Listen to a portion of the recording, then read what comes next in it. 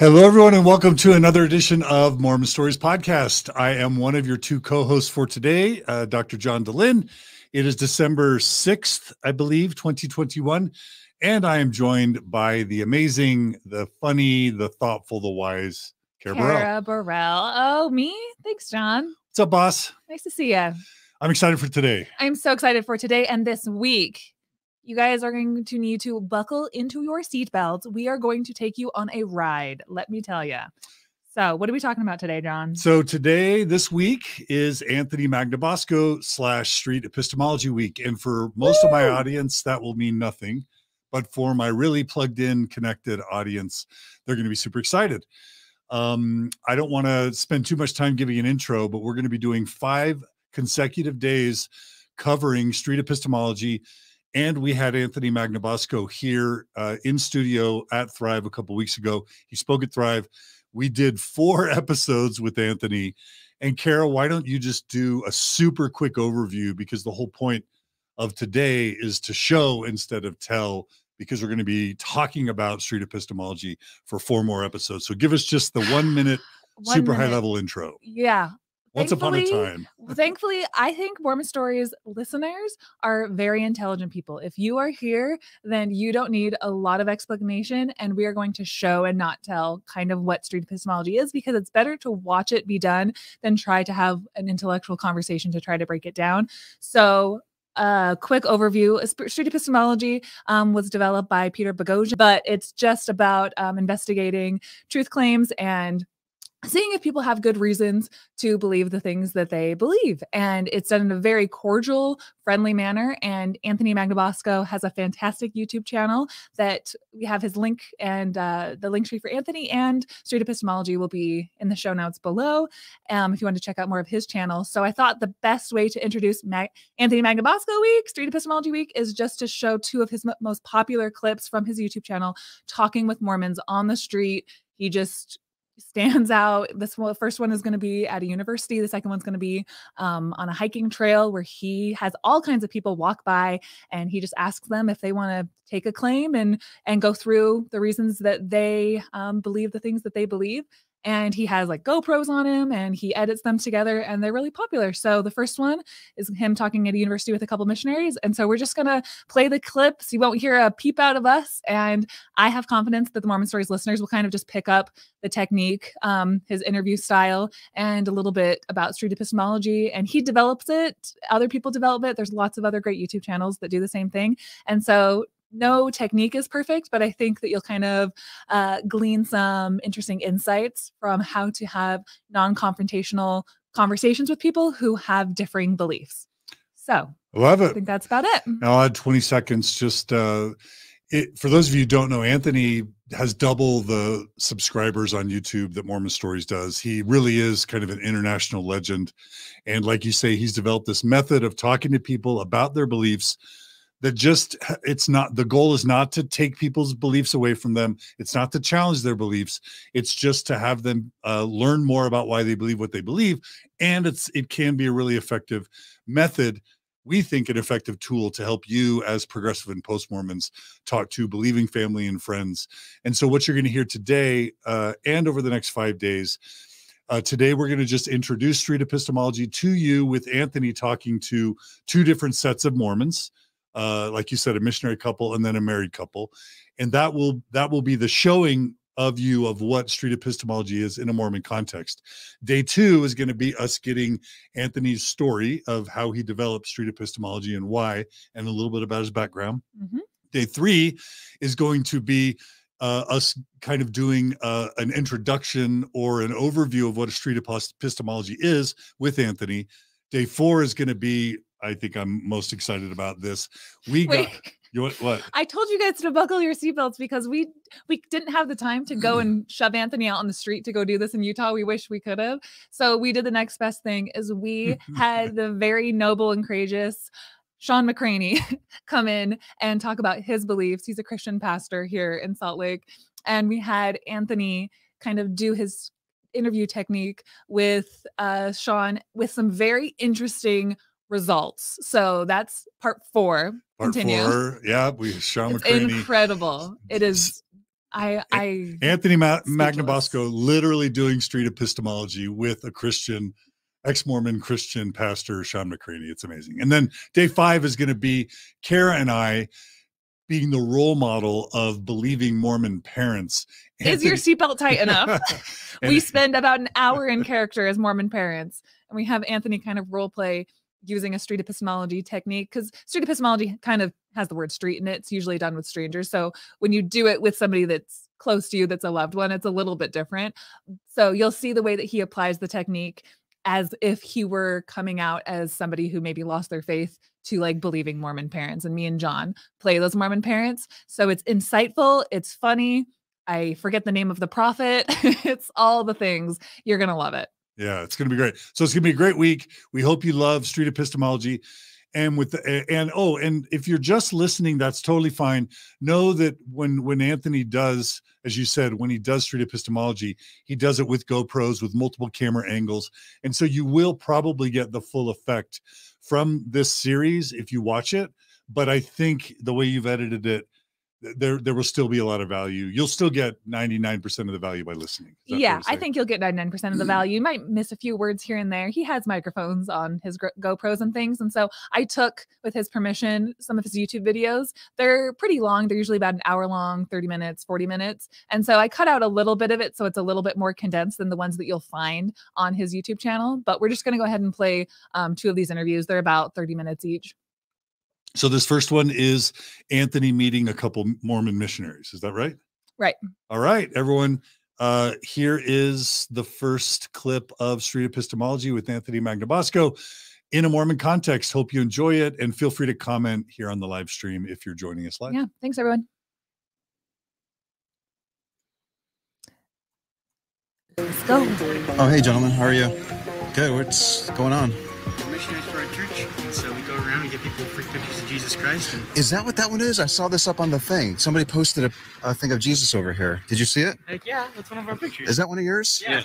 I don't know why there's a picture of a girl here. Yeah, I don't know about that one either. Yeah. I just kind of threw that on there. Okay. Added to it. I don't know if you guys stuck that up there or somebody else did. Yeah. Huh. You want one? Not really. Okay. No. Fair. Would you guys be interested in doing an interview about your faith and why you actually think that it's true? Sure. Okay. Why not? What does it entail? It entails asking respectful yet challenging questions about how you arrived at your conclusions. Okay. And let me just caveat it here. Yeah. This isn't to trick you or be a got you or to make you look stupid. But it's to like interview like genuine people like out there. Yep. Now, I usually talk to people about all sorts of claims. However, it's quite obvious that your claim, I think, would be that your God is real. Yeah. We can even talk about a completely different claim if you want. We can set aside the claim that God is real and talk about something else. The idea here with what I'm doing is to take your claim and respectfully explore it with you by listening, by figuring out what your best argument is for your position, and yet gently challenging how you got there. Okay. You want to give it a go? And here's the other thing too. You have full control over this. Okay. In fact, if you want, I could even put some blue tape over your name tags so your names aren't even apparent. I can even blur your face. Or at the very least, at the end of the conversation, if you are worried about it, you can message, I'll give you an email, and you can say, don't use the footage or blur our faces or whatever. The idea here, like I said, is not to embarrass you. Yeah. It's to be a helpful aid in your reflection on how you arrived at your conclusion. Okay. Yeah. And what is this for exactly? I'm doing street epistemology. Have you heard of it yet? No. You haven't? Please Okay. inform me. Yeah. Well, take these for one thing. Okay, thank you. Yes, street epistemology is a conversational technique that you can use with anybody when they make a claim. Okay. In fact, there was just a guy that walked by here who says he's been watching my videos and it's helping him engage with his father on politics. So instead of arguing and debating, he uses questions with his dad now, and they've had much better dialogues because he's adopted this approach. Very fascinating. Yeah. You seem hesitant. You seem like you're ready to go. That's kind of the sense that I'm getting. And that's... I only fear not that I'd be wrong, but I'd be saying the wrong thing. I do that a lot. Could there be value in saying something incorrect and discovering later that there's maybe a better way of phrasing it or a better argument for the view? Absolutely. I see that. How could you discover that you actually have a better argument for your position if you don't currently surface the ones that you have? Fair point. Absolutely. I want to help you figure out what your best argument is for your view that LDS Church has the truth. Okay. And I want to try to approach it from a very neutral position, even though I may be a Mormon, I may not be a Mormon. I can even disclose to you where I stand on your claim before we even go, if you want to do that, at the risk of possibly making you more defensive. And if you're okay with that, I'd like to move here so I can actually get you guys on camera too. Yeah. But there's no pressure either way. Okay. Just like a YouTube video? Is that what it is? Yep. Okay. Ideally, yeah. I appreciate you stopping. You guys are okay with me recording this so Absolutely. far, Yeah, at least? Okay. Please. My first name is Anthony, by the way. Anthony, pleasure to meet you. I'm Elder. Okay. I'm Elder. Okay. Those are your last names? Yeah. Yep. How do you feel about me? Do you want me to beep those out? Would you rather, are you okay with your name showing? No. I mean, we represent Jesus Christ. Okay. We do our best too. So. Awesome. I appreciate your honesty and your willingness to share your reasons for thinking that it's true, and also maybe your methods for confirming the reasons. Okay. Yeah, cool. And I don't like to keep people for too long either. I usually set a timer to keep it really brief. Okay. How long are we expecting? I usually set it for 4 minutes. However, with 2 people, it's almost impossible. Okay. So maybe I can do it in maybe 7 minutes or 8 minutes. Okay. Yeah, we can try. Can you spare that? Yeah. How's it going, brother? Well, I'm also not setting a timer to rush you. Okay. I'm setting it to just respect your time. Okay. Let me move this just a little bit so I can get both of us, all of us. I sometimes don't know where people are gonna stand until they actually stand. Well, you place us where you. I think that's going to be okay. I think the sun probably won't be hitting that too much. Okay. Let's start with this. What brings you to the campus? Are you members of, you guys go to the school here or anything like that? Okay, I don't go here either. But we're allowed to be here. Yeah. We're allowed to be here to engage with the students. And I think we're going about it in different ways. Of course. Yeah. If I could give my view on it, I think you're probably going around telling people what they should think, maybe? Are you doing that? Whereas I'm asking people why they think things. Okay, absolutely. I don't want to put words in your mouth, though. That's not. We're perfect. We're here sharing what we believe and just helping people come to their own conclusions. And we're inviting them to try things out that we found works in our lives. Yeah. Such as praying and reading scriptures, and really just trying to find what they believe. Okay, you're out here asking people what they believe. Is that right? Essentially, yes. Okay. Is one of your goals to have them believe what you believe? Absolutely. Okay. I think so. I appreciate your honesty. Of course, yeah. I suppose if I thought that I had the truth of the matter when it comes to a God existing, then I would be out here doing exactly what you're doing. Yeah, absolutely. The important thing to note, though, is that the things that we share with people, you never expect them to just take our word for it. That's the last thing we want people to do. We believe that this should be a very personal conviction, a very personal witness that you have from this experience. And so what we do as missionaries is we teach brief lessons, sometimes just 10 minutes long. And that's what we do a lot on campus, just little quick lessons. Do you do them right here on the street, or do you invite people to come to like an after school thing? Or? Either or. I mean, we have meetings on Wednesdays and, of course, Sunday service. But we like to meet people on campus just to help them out in the middle of the day. We believe that Jesus Christ helps people in all aspects of their lives. Okay. Not just spiritually, but also academically. And so if we can bless anybody's life through a quick 10-minute lesson, that's our goal. Did it take more than 10 minutes for you to come to accept it as truth, or was there some other path that you each took? It's a little bit tougher when I'm talking to two, because maybe you guys arrived at this conclusion differently. No, of course. We both arrived at it a different way. We were both raised in the church. I personally I didn't really have like my own belief of it for a while. It was... Even though you were raised in it? There's a point where I questioned it myself. I had to get my own answer. I couldn't just rely off what my parents told me the entire time. Beautiful. And so that's when I really did my own research. I delved into it. I looked at both sides of the argument. You actually had some questions about it, and you decided to research it. And then, if I understand right, the research concluded when you found sufficient answers to think that it's true? Yeah. Okay. Why are you out here actually? You must think that it's true to some extent. How did you actually get to your position? I believe it to be very true. I was born in the church like he was, but I fell away in high school. And I think that was just a result of being born in the church. And fell away in high school? Yeah. Can you define what that means? Fell away as in no longer living the standards of the gospel. Okay. Is that equivalent to questioning, or is it different? I think it'd be questioning, because I was questioning whether or not it was true by the action. If I knew it was true, then I probably would have followed the teachings of the church, right? I see. So you must have been questioning at that moment as well. Yeah, I believe that. Don't let me put words in your mouth. That's not the case. No, that's perfect. Okay. I believe that I knew that Jesus Christ was real and that God was real, but the fact that they knew me personally, I don't know if I knew that. I believe that they're more of an abstraction at that point. When you say they, God and Heavenly Father. God and Heavenly Father. Sorry, I meant. Sometimes I don't speak your lingo, so you might have to translate a little bit for me. I said that wrong. Jesus Christ and Heavenly Father. Okay, Jesus Christ and Heavenly Father. It sounds like research brought you out of your questioning phase. What brought you out of that questioning phase? Testing it.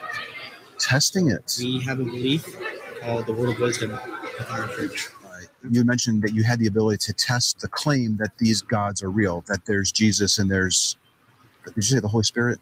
Yeah, the Holy Spirit. Essentially. And I did that through what they call the Word of Wisdom. The Word of Wisdom. Yeah. Was there a testing component for you as well, or was it strictly research? It was research and testing. Okay. This could be a back and forth too, by the way. If you want to ask me questions, this isn't just like a one-way directed thing. Can you tell me a little bit about the testing methodology that you used to get to your conclusion that this is true? Of course. So the Word of Wisdom essentially is don't drink coffee or tea. We don't smoke. We don't drink. We don't use illegal drugs. And these are dictates, though, right? Like, how are these? I'm sorry. Did you want to finish? Consider commandments. Yeah. Is this how you went about testing to see if it was true? Yeah. I went cold turkey on all of those. Yeah. Cold turkey. Okay. Because there's promises with the Word of Wisdom that if you do these things, if you don't drink coffee, if you don't drink tea, if you don't smoke or do illegal drugs, that you'll find your body to be in a healthier condition, your mind to be more alert, and all these things, all these benefits that God can give you in your life. Was this how you went about testing it as well, or was I went through the Book of Mormon, which is what we usually help. Like, this is the ultimate thing that we have people test is the Book of Mormon, because it's the keystone of our religion, is what we call it. Because if the Book of Mormon's true, then our religion stands, and if it's not true, then our religion falls. How did you test the Book of Mormon to determine that it was actually true?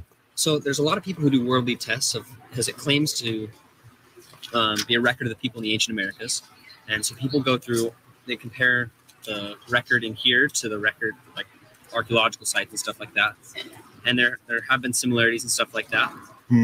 But there's a promise, this is a spiritual promise, so it doesn't go through the worldly sense, that if you pray to know if the Book of Mormon's true, you will really receive an answer. Okay, there's something in the book that says, I want to repeat this back so I'm totally understanding it, and yet also for you to hear what it is you're saying. Yeah. If I understand what you're saying, there's something in the Book of Mormon that says you can do a set of actions to get an answer that will confirm to you that the book is true. Yes. Okay. And that's your test. You did that, I suppose. Yeah. Okay. Did you really do it? Yeah. You did? Okay. Because sometimes I meet people that I'm wondering, did they really do it? Or did they just read this that says that you can do it? And maybe they thought about doing it, or they heard other people doing it. Or maybe they sort of like, they thought about it maybe over the weekend and they just say that was me doing it. I think that's something that I know, for one, I really had to do it because this is 2 years of my life and I'm putting on my line, and the rest of my life afterwards I'm putting on the line here. Do I really want to go and spend 2 years of my life preaching for a church if I don't truly know it to be true myself? Okay. It just kind of seems fake, and there's a lot of social pressure in the church sometimes. Sure. I don't really give into social pressure at all. Good for you. Good for you. Seriously. I'm a stubborn guy. Oh, good. No, I think the social pressure that can come with that was actually like 7 or 8 minutes. Okay. Can I finish my thought? And then you can ask me any question you want, or we can keep going. I would imagine that the social pressures to conform to certain beliefs can be driving a lot of the reasons why people actually think that it's true. But I'm getting the sense that that's not the reason that that you acknowledge that that's a possibility. Yeah. There's some people that have that social pressure, but really what we try to teach in the church is to not be socially pressured into it. Find your own, test it for yourself. Yeah. I love this idea of being able to test our beliefs to see if they match the claim. How did you determine that this was a successful test, that the claim passed the test? I know that you each did different tests. Maybe we can go to you because your friend has been talking for a little bit, but can you take me through your testing process? Do you want to tell me a little bit more about it? How did you test it? I understand that you decided to stop consuming specific items. Correct. What was it about that action that led you to think afterwards, check mark, this passes the test? You know, sometimes we sound a little bit crazy in the church because we talk about these miracles and blessings that come into our lives from doing these things. And you may think to yourself, I'm not going to drink a cup of coffee and miracles and blessings will happen in my life. And I mean, whether strictly from refraining from drinking coffee, correct, yeah, you were noticing things happening in your life to confirm to you that by not drinking coffee, and that's what the book says, this is how I can test the book to be true. You know what? That's actually not even in the Book of Mormon, the coffee part. We believe that was a I don't want to create it. Revelation that was given to a prophet that we shouldn't do that. Okay. The amazing thing about the church and about the Book of Mormon and about the Word of Wisdom and everything that we do in the church when we test it, if we're looking for an answer, the answer we get is very specific to us. It's a very personalized spiritual answer that we believe comes directly from God. So almost undeniable when we get the answer. Is it a personal answer to you too, or would you differ on that? There was a time that I was alone in the car, listening to music, and just that personal answer. For some reason, a thought came straight into my mind, like, it's true. When I wasn't dwelling on the subject, I was just kind of minding my own business, doing my own thing. Yeah. And all of a sudden, that thought went straight in my mind, straight in my heart, and I felt the Spirit. Okay. I felt peace. I felt joy and happiness. Okay. Is it possible for somebody to have a personal answer like that for a confirmation that your holy book is true, or a completely different holy book is true, or a completely different God is real? Do you think a person can have a personal answer after embarking on a series of research and testing, and it pops in their mind that it's true? Could somebody actually have that happen to them and be concluding that something is true when in reality it isn't? Here's kind of my thoughts on that is God is good, right? God is perfect, and he leads us to do good things. And so if he exists. And I'm going off the assumption that he does, because I for one know that he does. Hold on a second. I don't know if I can let that go. That's my knowledge, is I know. You started with the assumption that he's real before embarking on testing to see if he's real. I just looking at the world and everything has shown me that there is a higher power. And that's just the only logical conclusion that I can draw to. So that's the assumption I started off with, is that there is a higher power. Did you start with an assumption as well? Yeah, of course. You did? I think that comes just a faith or a hope that things can be better and that there's an answer to the questions I have. Last question, and then I would like you to ask me any question that you feel like you would like to ask. Okay. Why would you embark on testing if you've already assumed that it's true? One, because I didn't have the answer for myself. And two, because I wasn't happy in my life. And so any sort of hope for happiness was something that I was sincerely looking for. I was looking in personal development books and seminars, whatever I could get my hands on. Looking for this peace of mind of why I'm here, how can I be successful in this life. Did this belief fill that hole for you? Absolutely. Okay, so feel free. My name's Anthony. Ask me anything that you'd like to know about my position on your claim or why I'm out here or anything along those lines. I'll try to be as open of a book as I possibly can. Okay. Let me just directly ask you that then. What are your thoughts on this? What we're sharing with you? I get a little alarmed when I hear people who say, I've started with the assumption that it's true, and then I set out to test it to see if it is. Because I'd be worried that I'd be imbuing a bias in my outcome. Okay. And to my question too, I'd be wondering, well, why would I actually care about testing it if I've already started with the assumption that it's true? Which makes me wonder, I know this is about you asking me stuff, but you're making me wonder, do you really care if it's true or not? If it's not true, or at the very least, you discover that you don't have good reasons for thinking that it is, would you want to discover that? Absolutely. Absolutely. What do you think? I didn't start off with the assumption that this specific religion is true. I started off with the assumption that God is real. And I didn't know which religion was the true one. And that's the testing that I went about and did, to see if this is truly the true church. What was your assumption? I think you had said that you had also started with an assumption. Did you make a delineation between God and the religion? I'd say yeah, for sure. I guess it wasn't.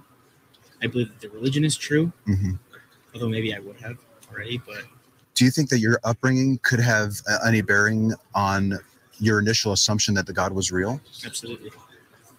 I think if I grew up Hindu, I'd probably think that God was real. Yeah. I think it's the same God, but we all pray to the same God, essentially. If somebody was raised in India to believe that Vishnu is real, and then later they discovered a specific Hindu religion because they started with the assumption that that was real, and maybe they even set out on testing it, and they noticed things that were happening in their life to confirm that it was real. Could somebody go through all those steps and be 100% sure that it's true when in reality it isn't? The answer to that question I would give you is that the Spirit of God, we believe, testifies of truth. And so the Spirit can testify of what you may consider to be a universal truth or principles that are true. Now, whether they have the fullness of the truth, I don't know if I would say so. But if you're doing things with the intention of best following God and you're doing your best, I believe that the Spirit of God will testify to you that you're doing good things. He wants to bless us. That's what we believe. Does it require starting with the assumption that the God is real and being exposed to it at a young age to believe that the Spirit, what'd you call it? The Spirit of God? Yeah. The Holy Ghost. The Spirit of the Holy Ghost is real. Go ahead. So you're asking, do you understand my question? I can repeat it. So you're asking if, because we were raised this way, that's why you have to do. Okay. Yeah, please. Sometimes I ask questions and I even confuse myself. Yeah. And I don't want to confuse anybody here. The last thing I want is anyone to be confused. Yeah. I think you were saying that the way that your situation would be different is different than somebody who was raised with a belief in India and he came to believe that Vishnu was real and then gravitated to a specific religion and they start seeing all these benefits and they even see positive results to confirm their testing. The way that you're not in that category, you're different because the spirit of the Holy Ghost is real. So my point though is, how does a person conclude that the Spirit of the Holy Ghost is real? Does that also start with the assumption that it's real or something else? I would think so. I think it starts with a faith or a hope that God is real and that He wants to bless us in our lives. I think that has to be within everybody who's looking for an honest answer to the question. What do you think about what he said about faith and hope? Would you say that those are required in order to be sure that what it is you're thinking and you're out here promoting is actually true? I'm trying to think about that one because take your time. I should have said this much earlier. I'm not going to let him influence me. Please don't. And vice versa. Yeah. We're both pretty stubborn people. But there's some people who don't have any belief in Jesus Christ or even any sort of higher power at all.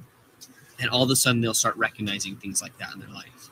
And so they don't initially have that faith in a higher power yet. They all of a sudden will recognize something and say, wait, maybe that's a higher power. Could our fellow in India tell me the exact same thing?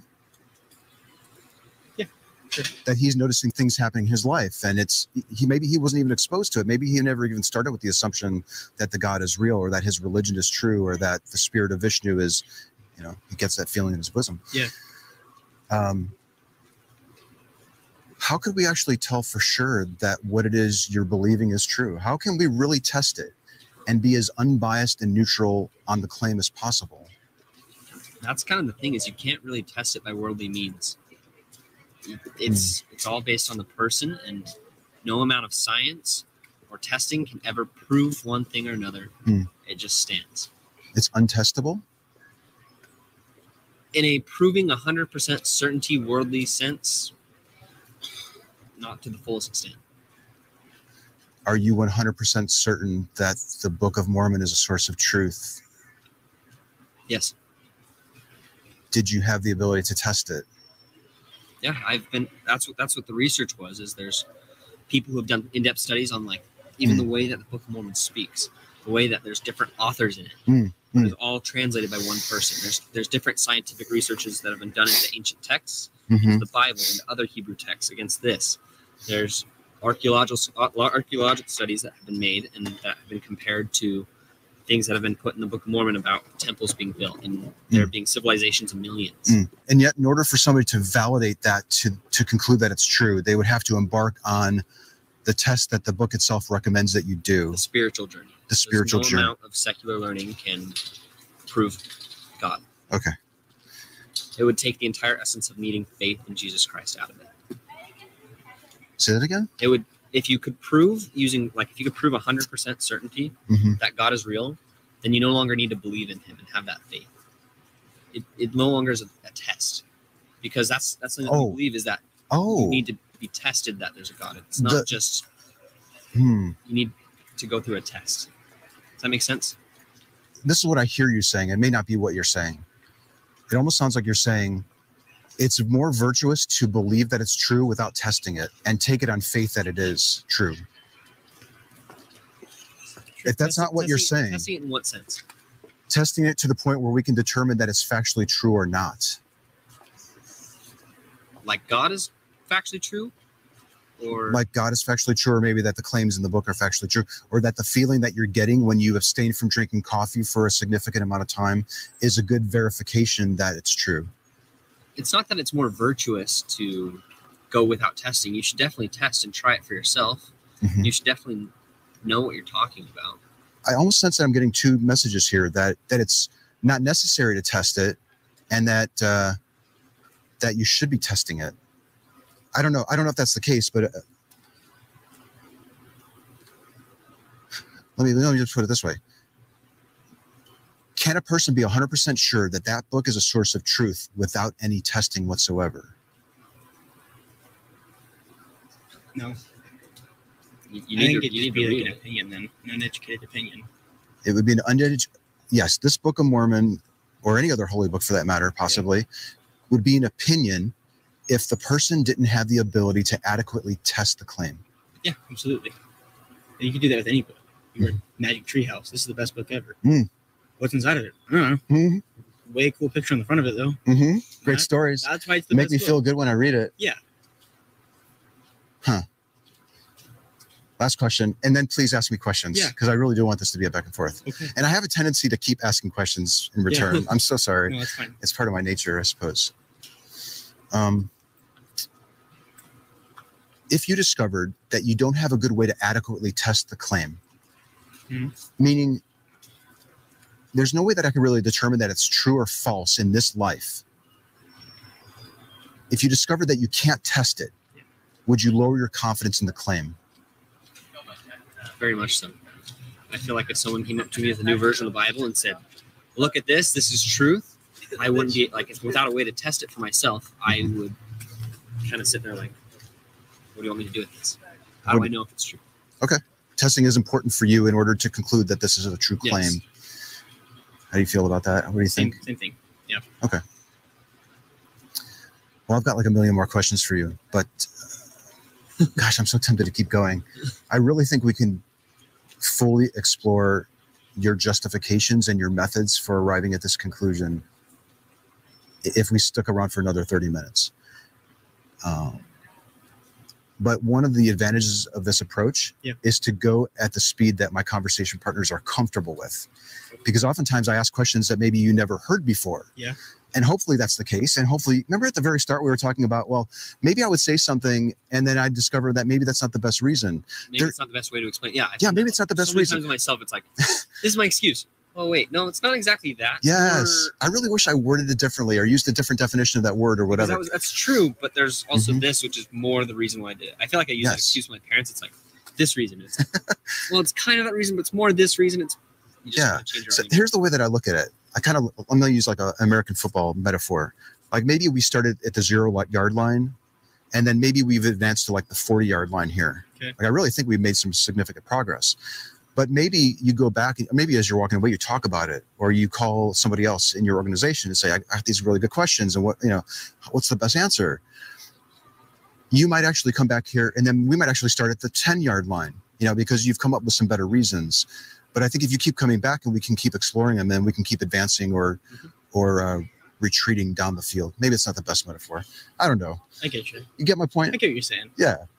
There's value in thinking about the reasons and methods that we're using it to get to our conclusions, even though we may have regretted how we explained it initially, I suppose. Wonderful. That was cool. Yeah. You want to ask me some questions? What exactly is this method that we're... There's a card. You can look all into it. I think I gave you a sticker. Yeah, you did. Yep. But what's exactly the method that we just used? The asking questions sort of thing? I was using questions to fully reveal your reasons for thinking that it's true and your methodology for concluding that it's true. Yeah. And testing was a very important theme here. Yeah. Like, is it really important or is it not? You know, I actually am still a little kind of hazy on it for you guys. That's the thing, is it's a mix of testing and faith. Is you can test it to a certain point, but you can never get that 100% certainty. The rest you walk by faith. And that's kind of the mix. Yeah. Gosh, I have so many questions. Also, just so you know, we have a website that talks all about this. You can look all this up on churchofjesuschrist.org. Yeah. I'm more interested in the beliefs that people around me are walking around with. Yeah. That motivate them to come out and engage with people and promote their views. To see, how did you get there? Okay. You know, did you really use a reliable process? Can I ask you one more question? Yeah. It's about faith. Okay. I think you mentioned faith and hope. I don't know if we actually really defined it yet. But my question to you is, how big of a factor is faith in your 100%? Is it like what you need to get from a 99 to 100 and you have all these other good testable reasons to get to the 99? Or are you at a 1 and you need the faith to get to the 100? Faith is the first principle of the gospel. Can you repeat that? So we believe that faith is the first principle of the gospel of Jesus Christ. Faith is the first principle of the gospel of Jesus Christ. Yep. What does that mean exactly? I mean, it sounds important. Yeah.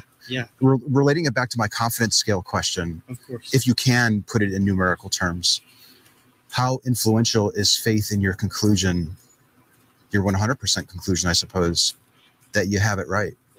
Everything. Faith is essential. You can't reach that 100% without faith. Like you said, do we have the 1% or the 99%? And with the Book of Mormon, I'd say I have a 70 to 80% certainty that it is true scripture. And then the other 20% is where I walk by faith.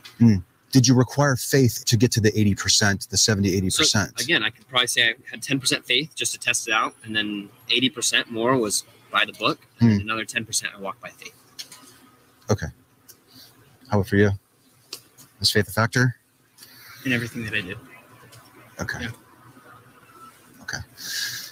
Beautiful. That was a great talk. Oh, you know, I also have these little things. Yeah. This is, I know you guys give something away. Yeah. I actually give something away to people who talk to me.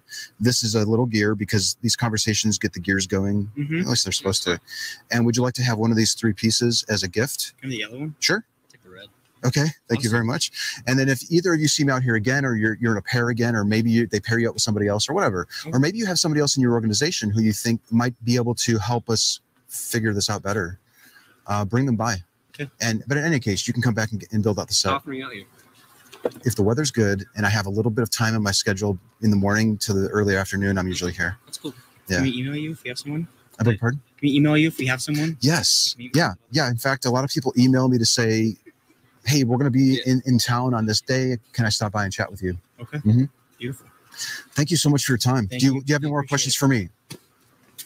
I don't even think I answered where I stand on your claim. I was going to say, I'm kind of wondering, where are you on our claim? On the scale from 0 to 100, where 100 is, I'm absolutely sure that this is true. Yeah. I can't be wrong on it. I can't be mistaken. On your claim that your book is a source of truth and that your God is real, I'm at a 1 or 2% out of 100. Have you read the Book of Mormon before? I haven't. Okay. I haven't. Do you want one? I don't. Okay. Because I would rather have the people who think that it's true explain to me how they got to their conclusion. And if it's testable and reliable, and you have really good reasons, then I will accept your book. So I am open to taking it. So if we can, let's keep the dialogue open. Okay.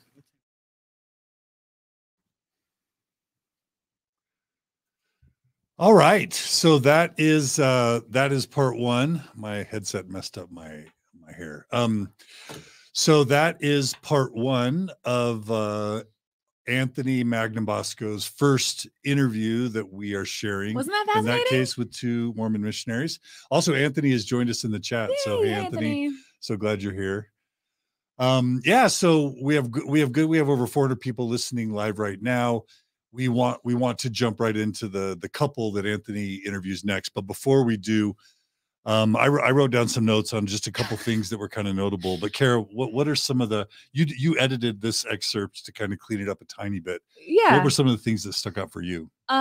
If you'll notice how there's another actual Street Epistemology channel called Cordial Curiosity. So you'll notice the cordial nature in which Anthony engages with what are called interlocutors, just your interview partner that you're talking to. So in a lot of spaces, especially atheists, they want to debate, they want to challenge, they want to go toe-to-toe talking about doctrine, and that's not the goal whatsoever of Street Epistemology. It's to get to the more fundamental baseline of what gives people their confidence, and he'll go into, in this next video, into a confidence scale and what people's evidences are, and maybe if they had that evidence removed, how their confidence might change from that. So I just love Anthony's kindness and respect that he has, and you'll notice that he has concern and consent, and he wants to make sure people are as comfortable as possible. Again, going back to being as cordial as you can be. And I personally identify as an atheist, and I hope that a lot of people who are atheists and are talking with somebody who believes in God, and you might believe completely different things, I hope that people will take a lesson from Anthony on how to engage really respectfully. Can I just say, you guys will hear this tomorrow when we talk to Anthony about his story. But if any of you remember 9/11 back in 2001, there were years of sort of, what were called new atheists, like Christopher Hitchens, Sam Harris, Richard Dawkins. They were just going at believers and just slamming them and mocking them mercilessly. And there was a reaction to the new atheists that was basically, this is a turnoff. And my sense from hearing Anthony's story was that he developed this method in part as a reaction to the new atheists, saying, if we're jerks, we're going to be turning people off, and we're not going to get anywhere. So I think he had a commitment to being civil and respectful, building and bridges, and that's one of the things I love about him. Just sure. As a human, he just is that way. He's a better person than me, Anthony. He's a good guy. So me too. Yeah, I hope you guys will take away some of his just like cordial nature. He's amazing. So thanks for joining in the chat as well, Anthony. And any believers, I know there might be a believer or two in the chat. So you guys are obviously welcome. Everyone, if you are a fan of Street Epistemology, we're going to call it SE from now on, because I can't say that mouthful so many times. But if you are a fan of SE, please do your best practice in the chat to be nice and cordial with believers in the chat, so that we can continue to have good conversations. And we can practice. I noticed several people did this. Yeah. We had a believer show up and say, hey, I'm paraphrasing, but like, the spirit is something that you just feel it, you can't prove it. And several of you in the comments were practicing good street epistemology with our believing listeners, and we love that. Let's use our chats as a way to practice street epistemology. Right on. And if you notice from the video we just showed, the missionaries, with Street Epistemology, you kind of have to go at one claim. And with Mormonism, it's kind of a whole package deal. It's the Book of Mormon is true. It's Joseph Smith restored the true gospel. But if you notice, Anthony was kind of peeling back the onion layers to get to the idea that a belief in a God, and a God that cares, a God that's intervening, was already foundational to those missionaries. And so you kind of have, that's why these conversations can be so long, because there are so many layers. And so it's really important to nail down the claim that your interlocutor is making. Because it was like, the missionaries were like, hey, if you pray to God, he'll tell you the Book of Mormon is true. And Anthony's like, wait a minute, that assumes there's a God. He's like, if there's a God, so establishing the claim is really important. And then you'll notice just kind of Anthony's technique of making sure to repeat back what the interlocutor is saying. You never want to, in a debate style, it's almost common to straw man or misrepresent somebody's argument. We want to do the opposite of that. We want to steel man their argument. We want to say exactly what we think that they're saying, to make sure we're not putting words in their mouth. So you notice that he did that. He'll do that in this next interview quite a lot. You'll notice that. And just making sure to clarify and then get into how we test those claims. So without further ado, a couple other things. Go ahead. I love how he always is checking in with, you said the interlocutors, is that the term he uses? He's checking in with them, figuring out where they are, how they're doing. And he does this with Sean McCraney. This is one of the most powerful parts of the Sean McCraney interview. Just to give you a preview, he checks in, and if he feels like he's putting too much pressure or stressing them out or jumping ahead of them in a way that might be unhealthy for them, he'll stop and use restraint and say, I think we've done enough for today. Yep. And he was checking in with the missionaries to do that sort of pacing. I don't know what he calls it, but yeah. it's super respectful. They have different courses that Street Epistemology is going to start, and we will be discussing those in the next interviews throughout the day. And the very first one is actually informed consent. It's to start with your interlocutor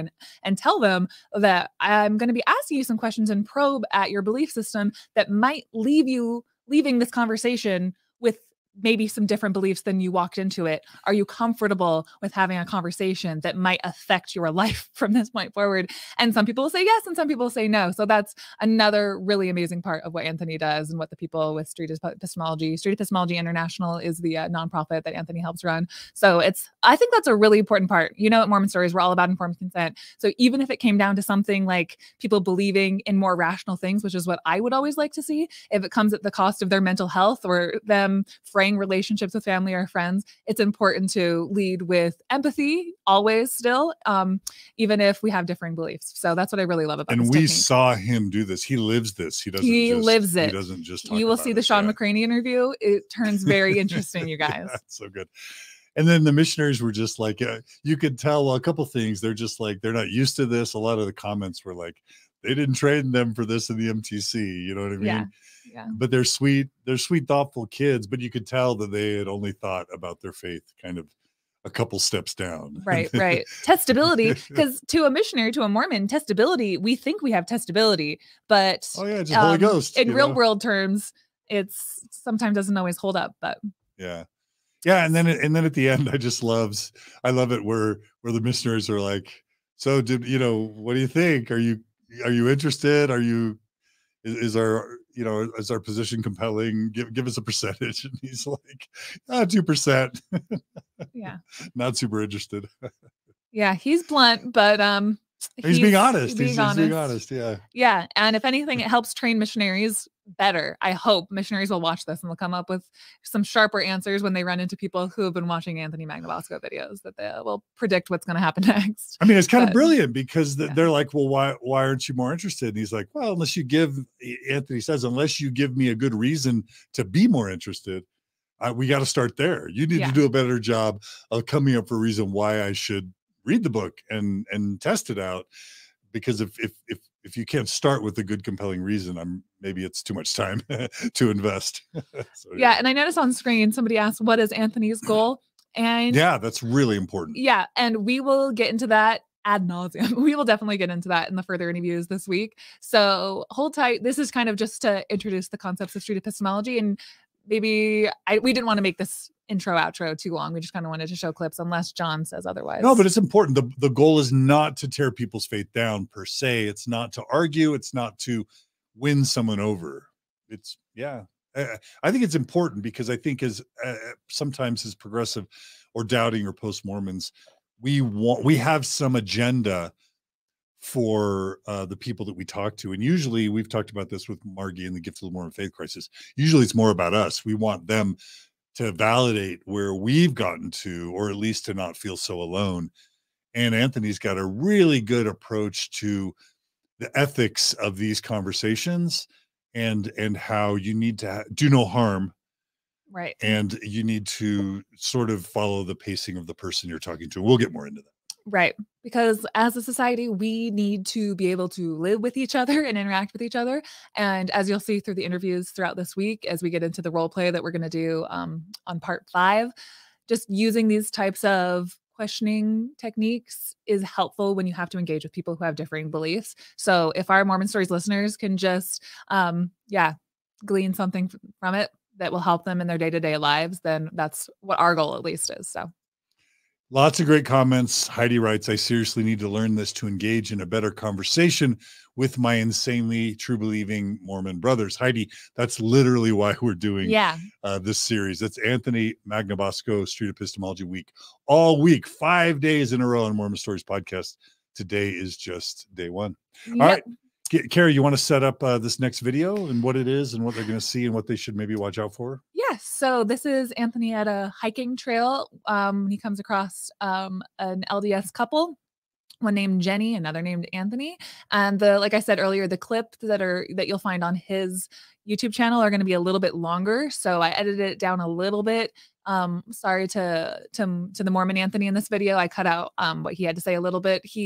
What you want to avoid when talking with somebody, an interlocutor, is to kind of avoid them giving you their doctrine and why they find their religion so amazing, why they find their beliefs so captivating and so meaningful, and more dig to just the foundational reasons that they believe it. And so you'll see that his partner, I don't know if it's his girlfriend or his wife, Jenny, she kind of gets what Anthony Magnabosco was going for. So I cut out the other guy a little bit more. So it's just kind of a clip of them discussing and investigating their beliefs with Anthony a little bit more. So it's another really great conversation that's really popular on his channel. And I think the Mormon couple. With the Mormon couple. Yeah. I think you'll enjoy it. And someone just asked if there's a way to donate. I don't know if they meant to Mormon Stories or Street Epistemology, but you can absolutely go to streetepistemology.com. There should be links in the link right? tree below the YouTube video because right now. We do want to support Anthony fundraising, and we'll talk more about that in the coming episodes. Yeah, we're definitely going to help him launch some more fundraising things. If he'll let us. All right. So without any further ado, here is our second clip of a Mormon couple this time meeting Anthony and seeing Anthony do Street Epistemology with the couple. Yeah, it's going to be good. Hope you guys enjoyed, everybody. Keep the comments coming in the live stream. And thanks again for joining us, Anthony.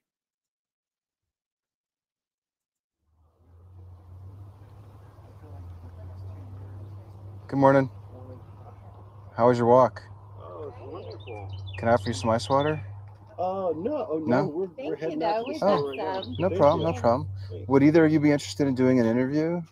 5 minutes? For the park or? I'm not with the park at all. Oh, okay. I have a hobby where I'm practicing something called Street Epistemology, which is this, I know it's a complicated, weird sounding thing. It's a conversational tool that challenges people's deeply held beliefs in a respectful way. So we pick a belief that people think is true. So like all last week, I was here and hear that bird? I think that's a cardinal. So a lot of people think that when you see a cardinal, it's a deceased relative coming back to say hello. Oh, wow. Have you ever heard that? No. I didn't either until I came here. But anyways, we pick a belief that somebody really thinks is true, whether it's karma or they believe in a god or they think a cardinal is a deceased relative coming back to them. And I set a timer for 5 minutes just to not take much of your time. And I ask questions to probe the reliability of the method you use to conclude that your beliefs are true. Ooh, okay. It's really interesting. Yeah. It's honestly a little challenging with two, but I've had conversations where I've interviewed two people once if you share the same belief. Oh, yeah. Do you want to do a short little fiver? Sure, we got 5 minutes. Can we go in the shade? Would you mind? Yeah, I'd prefer Okay. that. I'm Anthony, by the way. Anthony, right. he's Yeah, Anthony. that's a I'm nice Jenny. name. Hi. Anthony also. Anthony and Jenny. Sorry, our hands. That's all right. You guys want the So is water? this no, really, we're fine. Okay. So is this for your schooling, or is No. this just a personal? There's this thing? thing called Street Epistemology where people are going out and having talks. I've been doing this for 5 years now. Interesting. And it's sort of like I talked about. It's like a method for probing people's beliefs to see if So is it just a hobby? it's my personal hobby. It's a personal That's hobby. awesome. But I've been doing it so much that, and I've been recording my talks with your permission, and people have been watching them and going out and doing it as well. And that's not that I started it or anything. I'm just trying to help promote it by That's a recording it. good thing. Yeah, that's a good thing. Yeah. I think you're trying to maybe reach a understanding of maybe purpose of life. Almost. I think Like for in me, general, for me, honestly, it's more about a pursuit for truth. truth. Okay. I Because like if that's true, that bird is my dad who passed away 2 years ago, that. then I want to know about that. Yeah. However, I also like to challenge people a little bit through questioning to see how they could be so sure that is my dad who's telling me hello or something like that. Yeah. I appreciate you stopping. Yeah. No problem. I understand it's a little unusual to be asked about a deeply held belief. No, not for us. We like to share our beliefs. We're Latter-day Saints. Interesting. Oh, excellent. I'm so So, glad to yeah. run into you. Yeah. So we Okay. are otherwise known as the Mormons. Yep. All Yep. right. So you've heard that. That's good. A lot of people haven't heard of the religion. Oh, yeah. We like to spread We the like to gospel share.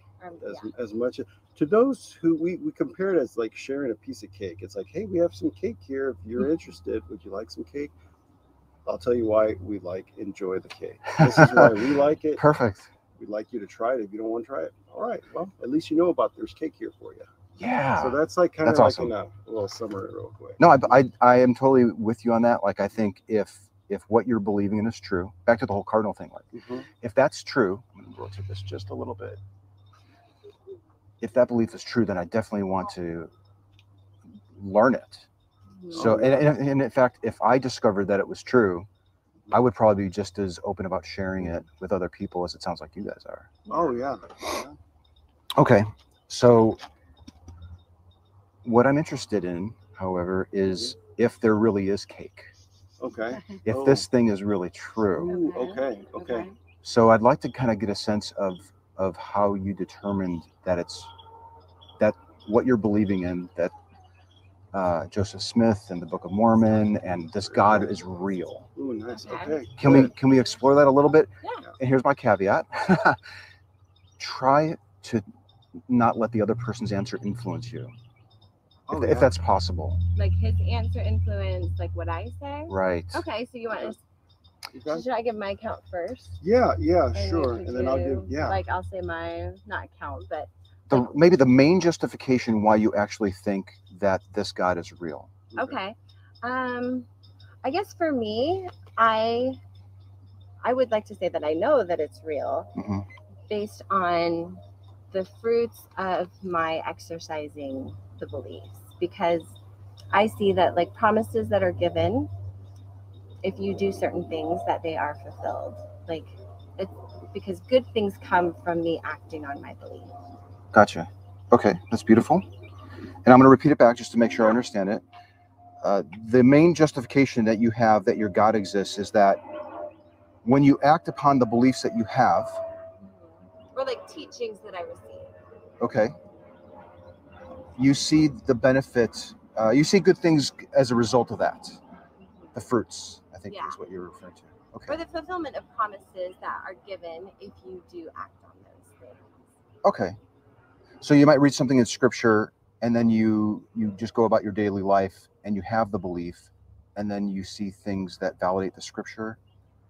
I suppose so. I suppose you could say Please that. don't let me put words in your mouth if that's not what you're saying. No. I suppose so. I guess more like if I read like a commandment and a promise that is tied to that commandment and I live out what I said you should do, that I feel that promise is fulfilled. Okay. Gotcha. Does that make sense? Like they say, like if you pay tithing, then you will have financial blessings. And so that way. Okay. And then you've actually tithed and then you're seeing financial blessings. And then that complete circle is validation that you're believing in something that's true. Yeah, I think so. Okay. Okay. So as for me, in my words, so I grew up without religion. I grew up with a basis of my religion was a small Catholic belief, so that I believe that there was a God. I believe that there was a Son, Jesus Christ. So I grew up with those beliefs. And the reason I grew up with them because my parent raised us that way. So that's what I knew. So at the age of 22, let me go backwards. About teen years, maybe 12, 13, I want to say kind of, because I would still participate in church services, as in twice a year. I'd go maybe for Easter and Christmas. But then other than that, I really didn't practice any religion. In my back of my mind, I always knew, I felt that there was a God. So I was always on the edge of maybe there isn't, maybe there is. And I was looking for physical proof in my late teen years to my early 20s. And then, about my 20 years, I think I want to say because at the time I never physically asked for it, but I was open to suggestions. I was open to conversation about religion. I talked to a Latter-day Saint person, a missionary, and they asked me to do something for them, and they asked me to read the Book of Mormon. I'm just kind of summarizing this up. Please. And so with those conversations about reading the Book of Mormon, I learned that religion cannot be proven. If it is proven, then religion itself is thrown in the garbage, because religion is based on faith and not knowing that something really is true. It's based on the fact of believing, hoping, and seeing the results. Now, with that, yeah, I find that these beliefs can be very complex and the doctrine gets very deep. And my focus is more on how we can be so sure that it's true. Okay. And I think you said that you grew up with a belief in a God. Yeah. You always felt something that it was true, and you wanted physical proof. But I think at some point, you correct me if this isn't what you're saying, but at some point you realized that physical proof is not at your disposal, that you need something else. No, physical you feel proof. Like it's not necessary. Well, no, physical proof is not necessary in order for a belief to occur. In order to have faith, you can't have I guess I would proof. say, and maybe you said not to do this, but I think what you're trying to say. This could be completely free flowing. Is that physical proof isn't necessary for things to be true.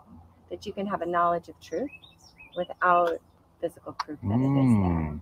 Okay, so this would be a great opportunity to introduce a confidence scale from 0 to 100. I want to get a sense of how sure you are that this belief is true. That's the first part, and then there's a second part that will hinge off of this idea of proof. Okay, so on a scale from 0 to 100, I'd like to get a sense of how sure each of you are that your God is real. 100% is there's no question in my mind. I have no doubt. I know that it's true. 0% is all I have is questions. I don't know that this thing is true at all. I'd say for me it's 100%. I have no doubt. I'm at more of a 101. A what? No, a 101. I was gonna say, especially so yeah, and then especially just the past few weeks, it's even so. Could I ask the second part of my that little question? Yeah, go ahead. Okay. Because I just don't want to lose my train of thought. And then we can definitely go back to that. Definitely. Okay. Okay. I think you said that you don't need proof to be certain that your God is real. So my question is, how should I phrase this? If assuming that you do have proof, if you didn't have that proof, I hate to use the word proof. I kind of like to say evidence. It's a little softer. But let's say that you didn't have evidence for this God. Where would it move you from the 100? What would be a corrective adjustment? I would be a 0.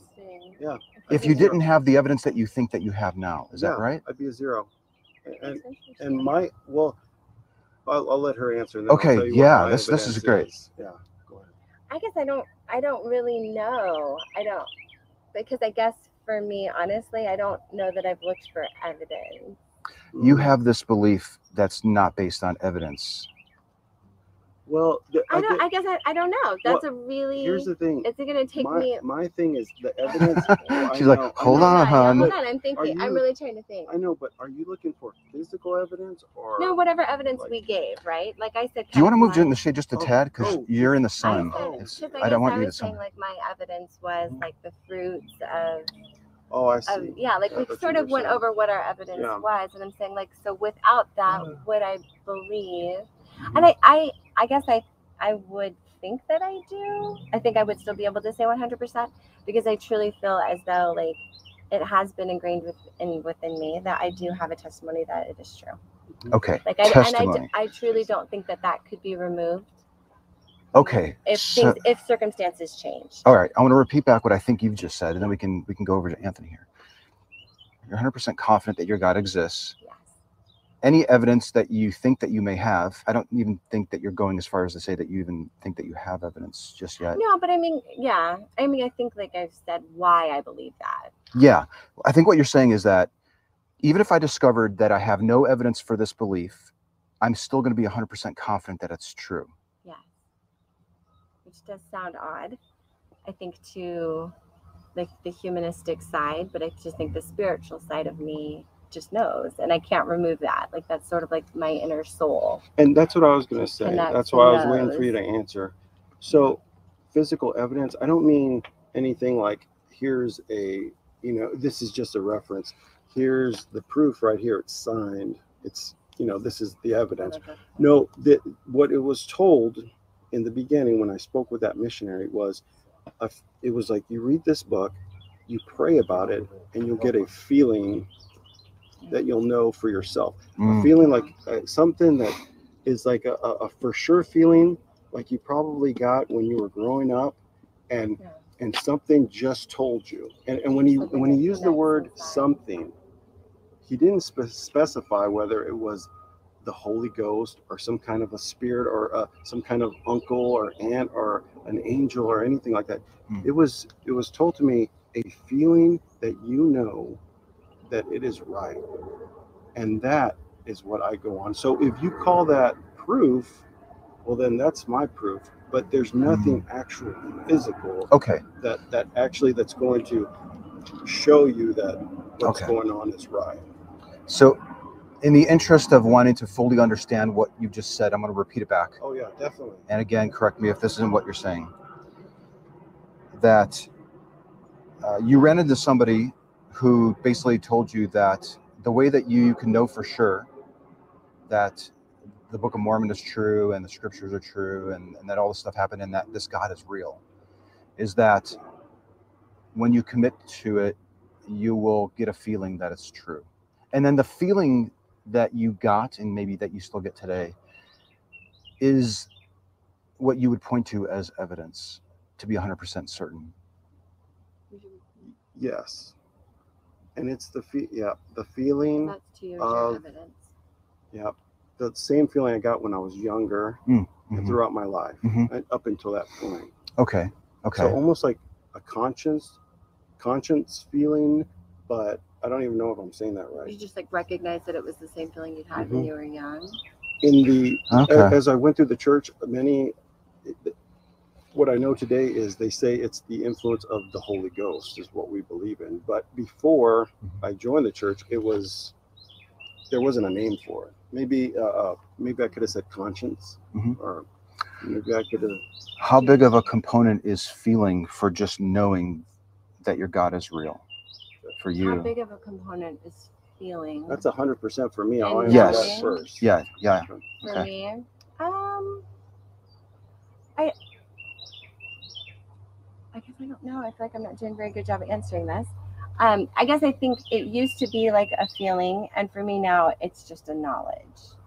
So I don't, and that's what I'm saying. I don't know that I relate the feelings that I have with it. You felt for so long that it's true that now you actually say that you know that it's true. I guess what I mean is I used to find like those moments of feeling and like connecting were sort of my evidence and sort of where my testimony lied. Okay. And then I sort of transcended that, and I feel like I've had enough of that I know. Like there's no way that I could deny that it's true. Gotcha. Okay. I meet a lot of people on the trail who believe completely different things are true, like the cardinal that's still going on, right? Yeah. And I meet a lot of people who believe that other gods are real because they have a feeling that it's true. Yeah. And I'm wondering, like in your situation, Anthony, if this individual happened to be an imam and actually thought that Allah was true and that the Quran was the right book, and he said, if you just read this book and you start pondering on it, that you'll get a feeling, and that feeling is Allah. That feeling is justification to believe that Muhammad flew to heaven on a winged horse. And that feeling reminded you of a feeling when you were a young kid. Is it conceivable that somebody could have a feeling and it guide them to the incorrect conclusion? Yes. And now, however, the thing is, and we were kind of discussing that on the trail, the thing is, and here's what makes the Mormon, this is what kind of drew me to the Mormon religion too, is because one of the articles of faith in the Mormon religion, so basically the articles of faith are a summary of what the whole beliefs of the church are about. So one of them is, let any man, woman, believe who, what, when, and where, and how they want to worship I mean, I didn't say it word for word. If it's leading towards a good purpose, if it's not breaking any laws, then that's a good thing for that individual. I'm on board with this idea of people having the right to believe whatever they want. But my question is, well, are you able to repeat back what you think my question is? Yeah, I think your question was if someone asks me to like read the Quran, or all these people who have people who have other beliefs, if they've read something and they have that same good feeling that like we've experienced, can it lead them to have a belief in something different, or that not only different, but something that's not wrong? That's not true. That's not true. And I guess I would say this: I don't believe that. I think that they could experience that feeling and have a testimony in something that has a portion of truth. It may not have all of the truth, but that there may be a part of that is a light and a truth. Yeah. So and I guess I don't know that, but yeah, I guess I could. Let me ask you this: yes or no? Okay, yes or no? Is it conceivable that a person can rely on feelings and come to the incorrect conclusion? Yes. I would say yes. Just like you see. I would think so. Okay. Incorrect. Because I think everybody, I'll talk. I think that everybody has like a gap or a hole, and everybody's sort of searching for something. And for some people, I think that they can connect with something that could be dark or twisted, and they will fall into that because for them it's kind of filling that hole. Yeah, I mean, because of whatever's happened in their past, and they feel that it's the right way to go. They feel right, and I think they think it's right because it's kind of filling in whatever. Okay. Go ahead. To like games, right? Like young kids, like they're getting involved in bad things, but there are good feelings that they are getting from it because it's fulfilling something that was missing from their life. Okay. Yes. So I want to circle back. I think so. I want to circle back to this idea of using feelings to conclude that something is true. Okay. So yeah, there might be a tribe in Africa, and they take the chicken bones, and when they're falling down the stairs, they land, and then they make decisions on what to do for that day based on the arrangement of the bones. Or then you have the Muslim terrorists, like they hijack planes and crash them into buildings because they felt that their belief was true. Yeah, but again, that was a certain little group of Muslims. Right, because I don't think that's like it wasn't the whole religion belief. It was like the little piece. Yeah. It's like some of the Mormons decided to let me come over here and do plural marriages. Yeah. Which that doesn't take place in the actual. So my question to you is, if we recognize that feelings can lead people to incorrect conclusions, and your beliefs are largely based on feelings, how can either of you be 100% sure that it's true? Because of the knowledge of falling within the parameters. If you're doing what you're supposed to be doing in your religion, so okay, for instance, Muslims, if they are doing what they're supposed to be doing, if they are following and abiding by every law that they believe in, well, in the Mormon religion, at the very end, when you die, you are going to be judged. So this is what we believe. We believe Jesus Christ is going to judge you on your actions. So let's say a Muslim grew up, or whoever, you whatever religion you want, that is a peaceful religion, that obeys the laws of the land, that does everything well. When they die, they're going to be judged by Jesus Christ. They're going to be judged on. How do you know that? That's what he's saying. Well, I'm going to go into that. Yeah. Excellent question, Jenny. That's okay. That's what I'm getting at. Is like just directly. Yeah. I know that that's what you believe. Right. So like, how do you know that? Well, again, I'm going to flip it around. Yeah, that wasn't done. Sorry. Cut me off. So, but anyways, so when all it's said and done, you're being judged, and when you're judged based on whatever your actions were, and the end, you are going to be accountable for every single thing that was thought of and was done. So going back around was that you know it's true because you know that the feelings inside you are correct. Did I make like sense? because they lead you to correct things? Yeah, because inside, so we believe. So, okay, I see what you're saying. We are born with almost like an Wouldn't a Muslim tell me the same thing? Right. What's that? You're saying like, so how do we know? No, let me. I think you heard. Wouldn't a Muslim tell me the exact same thing? Yes, that's what I'm saying. So at the end, if they feel their religion is right, we feel our religion is right, and we're living in peace and harmony. Well, in the end, we don't know what's going to happen. We don't know, because that's not allowed. Again, going backwards, we're not allowed to know what's going to happen. How could you be 100% sure if you don't know? Based on feelings. You have to feel these things, because that's the whole test. Go back to your original question. That's the whole test on earth. Sure. What was your original question? The fundamental question here, I think, is both of you, it seems, largely believe that your God is real because of the feelings that you get for holding the belief. Yeah. And we recognize that other people can conclude that completely different things are true because they have a feeling. I'm trying to think now if one of the ladies I talked to last week thought that these birds were talking to her because she had a feeling. She might have. Okay. It wouldn't be out of the ordinary for someone to say, that's definitely your dad talking to you, because you'll just feel it, that it's true. Okay. The question here, I think, is if we recognize that feelings don't always lead us to the truth, how can you be so sure that the feelings that you're having to 100% certainty is leading you to the truth? I guess I would say for me, it's not, it's not something that I could give to you, and it's not something I can give to you. It's just, it is, for me, it's not just a feeling, it is truly a knowledge. And I don't know how, and that's why I think you're encouraged to develop that knowledge for yourself.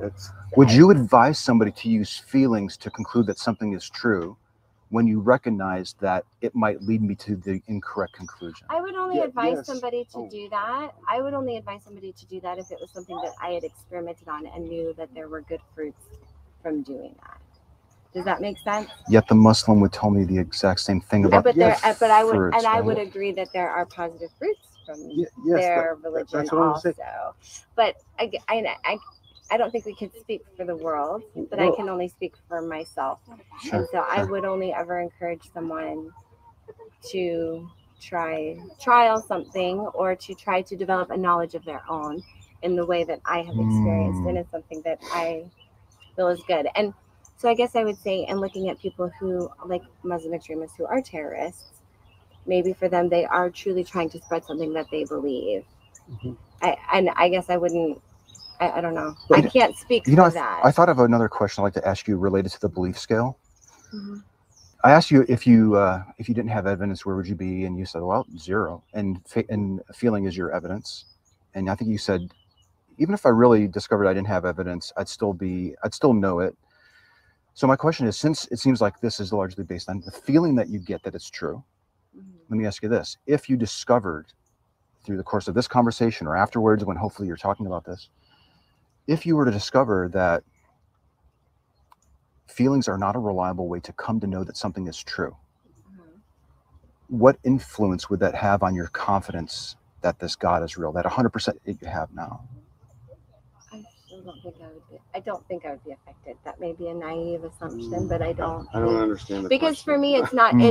For me, again, I think it is beyond feeling. Well, let me clarify for Anthony here. If you couldn't use feelings to conclude with 100% certainty that your God is real, if for some reason someone said a dictate from on high or something, like in your scripture you discovered that feelings are an unreliable way to come to the truth. And you had to pull that out of your arsenal that you're using to get to the 100. What influence would that have? Well, if we were told, like if the scripture we're reading right now said, don't go on your feelings, go on the world, is that what you're saying? It's a bad example because I'm sort of using your holy book to help you lower your confidence. No, just to make it sense. So if one of our church leaders, if our president of the church, or if our scripture said, don't go on your feelings anymore, go like this, I would listen to his counsel at the point where I'm at now. Prior to joining the church, I wouldn't listen. I would think he was some normal, regular guy. I asked you a horrible question because I basically used your own holy book to ask if that would lower your confidence. So can I rephrase this question? Sure. If at the end of this talk, you discovered that faith is unreliable, I think I even asked this, not faith, sorry. If you discovered at the end of this talk, your shirt just was reminding me of that. Yeah. If you discovered at the end of this talk and through subsequent discussions with people, maybe even yourselves, and you discovered that feelings were unreliable, yet they comprise such a large part of why you're sure, would that in turn have a corresponding influence on your certainty? Would you be adjusting down to the 50 if you realized that feelings were unreliable? If you had to remove feelings, what would your evidence be? In a sense, like where? Again, it would be religion. There would be no evidence. So you couldn't, I mean, without feelings, then you have nothing. I don't know though. I think I feel differently. It sounds like what you're saying is that even if you discover that feelings were unreliable, you would still hold the belief. I would, and I think only because I still see the evidence of putting into practice in my life the teachings and the benefits and the good fruits and the things that it can do for the world. Are you seeing the fruits? I see the evidence of that, and it's that goes beyond feeling. That to me is almost like a physical proof. Not that I think that that's necessary, but I think I've seen enough of that in my life. Yes. That I still have the feelings, but I don't know that they are necessary. I just want to say this: without feelings, then it would go into survival of the fittest mode. It would be in the animal. You'd be in the primitive animal world where you would live this life. You mean like if we didn't have feelings? Yeah, well, if you didn't use feelings based for your guidance, because we're using our feelings to guide us. Yeah. Again, do feelings always lead us to reliable conclusions? No. Well, obviously not, because that's why we're being tried right now. Can I follow up on something that you said about the fruits, if you don't mind? My question to you about the fruit, it sounds like what you're saying is that if you discover that you don't have evidence and you discover that feelings were unreliable, you'd still have a very high degree of confidence that the God is real because you see fruits of having the belief. You see things that are happening in your life that correspond with what you've read in the scripture. Yeah. And then that's the validation to you that this belief is true. It does help to validate. Yeah. Okay. So my question is,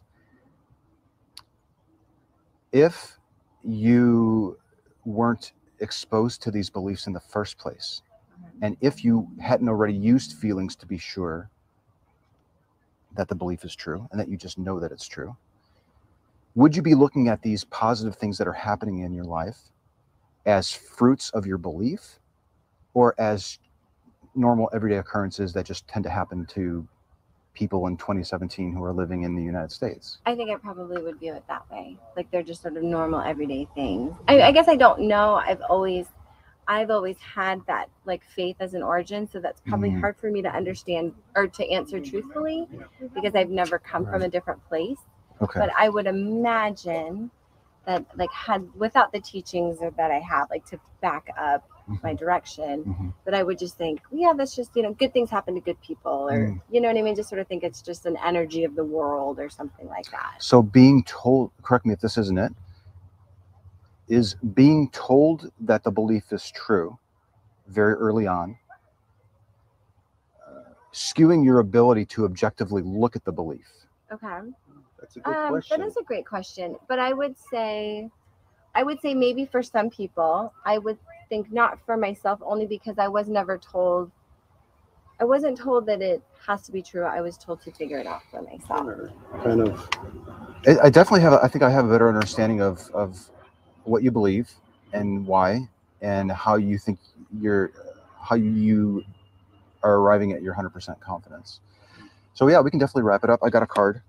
Okay. And if you guys want to meet again, that's fine, or you can email me. Sometimes people will message me 6 months later to say, I was thinking about it, and I was really thinking about feelings and wondering if that's a reliable way. And if I wasn't raised with this belief, would I be looking at things differently? And sometimes people ponder on these things. Yeah. Well, good luck with your research. It's really fascinating. It's really interesting. Thank you. I wish I had that much time in my life to do that. My kids are at school, or I'm a stay-at-home dad, so they're at school today. For you. Awesome. Yeah. That's really cool. Well, your kids will probably grow up to be very big thinkers, I'm sure. Maybe so. You must have like a degree in philosophy or something. No, I don't have a degree in philosophy. If I was going to go back and get a degree, I think it'd probably be psychology. Oh, yeah. Because I'm really interested in how people are forming these beliefs and that type of thing. So do you have any beliefs of your own? Like, what is your... Do you want me to get into this? Yeah. Okay, because I think your wife wanted to go. Just, like, maybe, and then I'll email. In a nutshell, I'm curious because okay, this is kind of Okay, what let we. them talk Oh, then. sorry. I like conversation like this. I love it too. Yeah. So in a nutshell, on that same scale, from 0 to 100, I'm right now at about a 2. Okay. However, when I have conversations with people, I'm reluctant to admit that because it tends to put people on the defensive, or they might want to start preaching, and then I don't get into why you think it's true and how you concluded that You're it's not true. wanting to learn the theology. You're just kind of wanting to learn the epistemology. I'm interested. Epistemology is the study of how people come to know things. Like I haven't met a lot of Mormons. I've been looking forward to meeting Mormons. Ooh, and I'm so excited to run into you both. Nice. And that was really cool. However, it is common for me to hear that people are believing in completely different gods because of those same reasons. Right. They were raised it, they were told it, they study it, and they see the fruits of their belief. That they get a feeling. They feel in their bosom that it's Allah, that it's Vishnu, and they actually they say that they're 100% sure that these things are true. Can I ask you one more question? And you can just think about it. You don't have to answer it. Go get your food. If you had at your disposal evidence that's different than personal experiences from other people and feelings, and then seeing the fruits of, I guess that's sort of personal experience now I think about it. So if you had evidence that was not personal experience and it wasn't feelings, would you prefer to have that evidence over those others? I think for myself, no. No, I wouldn't, because I wouldn't have believed it. No, I guess, yeah. Oh, I just think that because I grew up in a non. For me, it's necessary. Like, I just think that there's a necessary element of faith. I don't know. I would need feelings, definitely. Is it more virtuous to have your belief based on feelings and not evidence? No, I don't think so. But I guess I would say this. Like, I think that I believe that there is an eternal being, like, within me, and without that faith and knowing that way, I think I wouldn't have such a deep-rooted knowledge. I think seeing something is not as eternal or long-lasting. Does that make sense? Your preference would be feelings over evidence. Yeah, that's my. I think so. Feelings, and again, because I think 100%. I guess evidence. feelings is a little bit tricky for me, but I having a spiritual confirmation. That's because feeling. For me that it is. Is that what feeling, faith is? But I see you mentioned faith a couple times. yeah, and I guess I think faith that is what feeling, faith is. Yeah. It's believing in something for me, and I'm that not doing isn't it. there. Like I believe 100% that there is a guy standing right behind that tree right now, even though you can't see anything there. No, I know that. I feel that. But I guess I'm saying that's why I'm trying to explain why that would just be that's an example. I'm just explaining that's why I prefer that, because for me that isn't of eternal lasting, whereas experiences in this life are temporary. Okay, deep question here. I know these have been really deep. Are you content with going off of faith and feelings because you could never discover that the belief was not true? Oh, okay. No. I guess I don't really know how else to say it, but no. I mean, I feel like I could be handed physical evidence that something that I've learned within the Book of Mormon or something is not true, and I would still have the knowledge that I do. Which that does almost sound naive and ignorant to a humanistic Does this help answer mind, that question too? So if they gave me the Book of Mormon when I was 20 years old, before I prayed or did anything, I would get the Book of Mormon and use it as my fire, to help fuel my fire.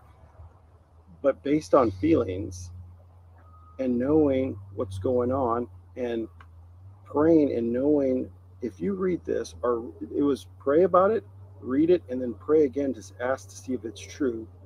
After knowing that and having a feeling, a confirmation of feeling, then I know for certain 100% that it is true. But would you rather have physical evidence? Well, that's the thing. Well, let me. He's cutting you off. So anyways, no, now, just like I was going to say, just like 2 weeks ago, there was almost like, it's almost physical evidence now that the Book of Mormon is true. Like there was a talk just a week ago that was talking about the Book of Mormon. It's like, so in a, almost like in a perspective of like, how can this be done?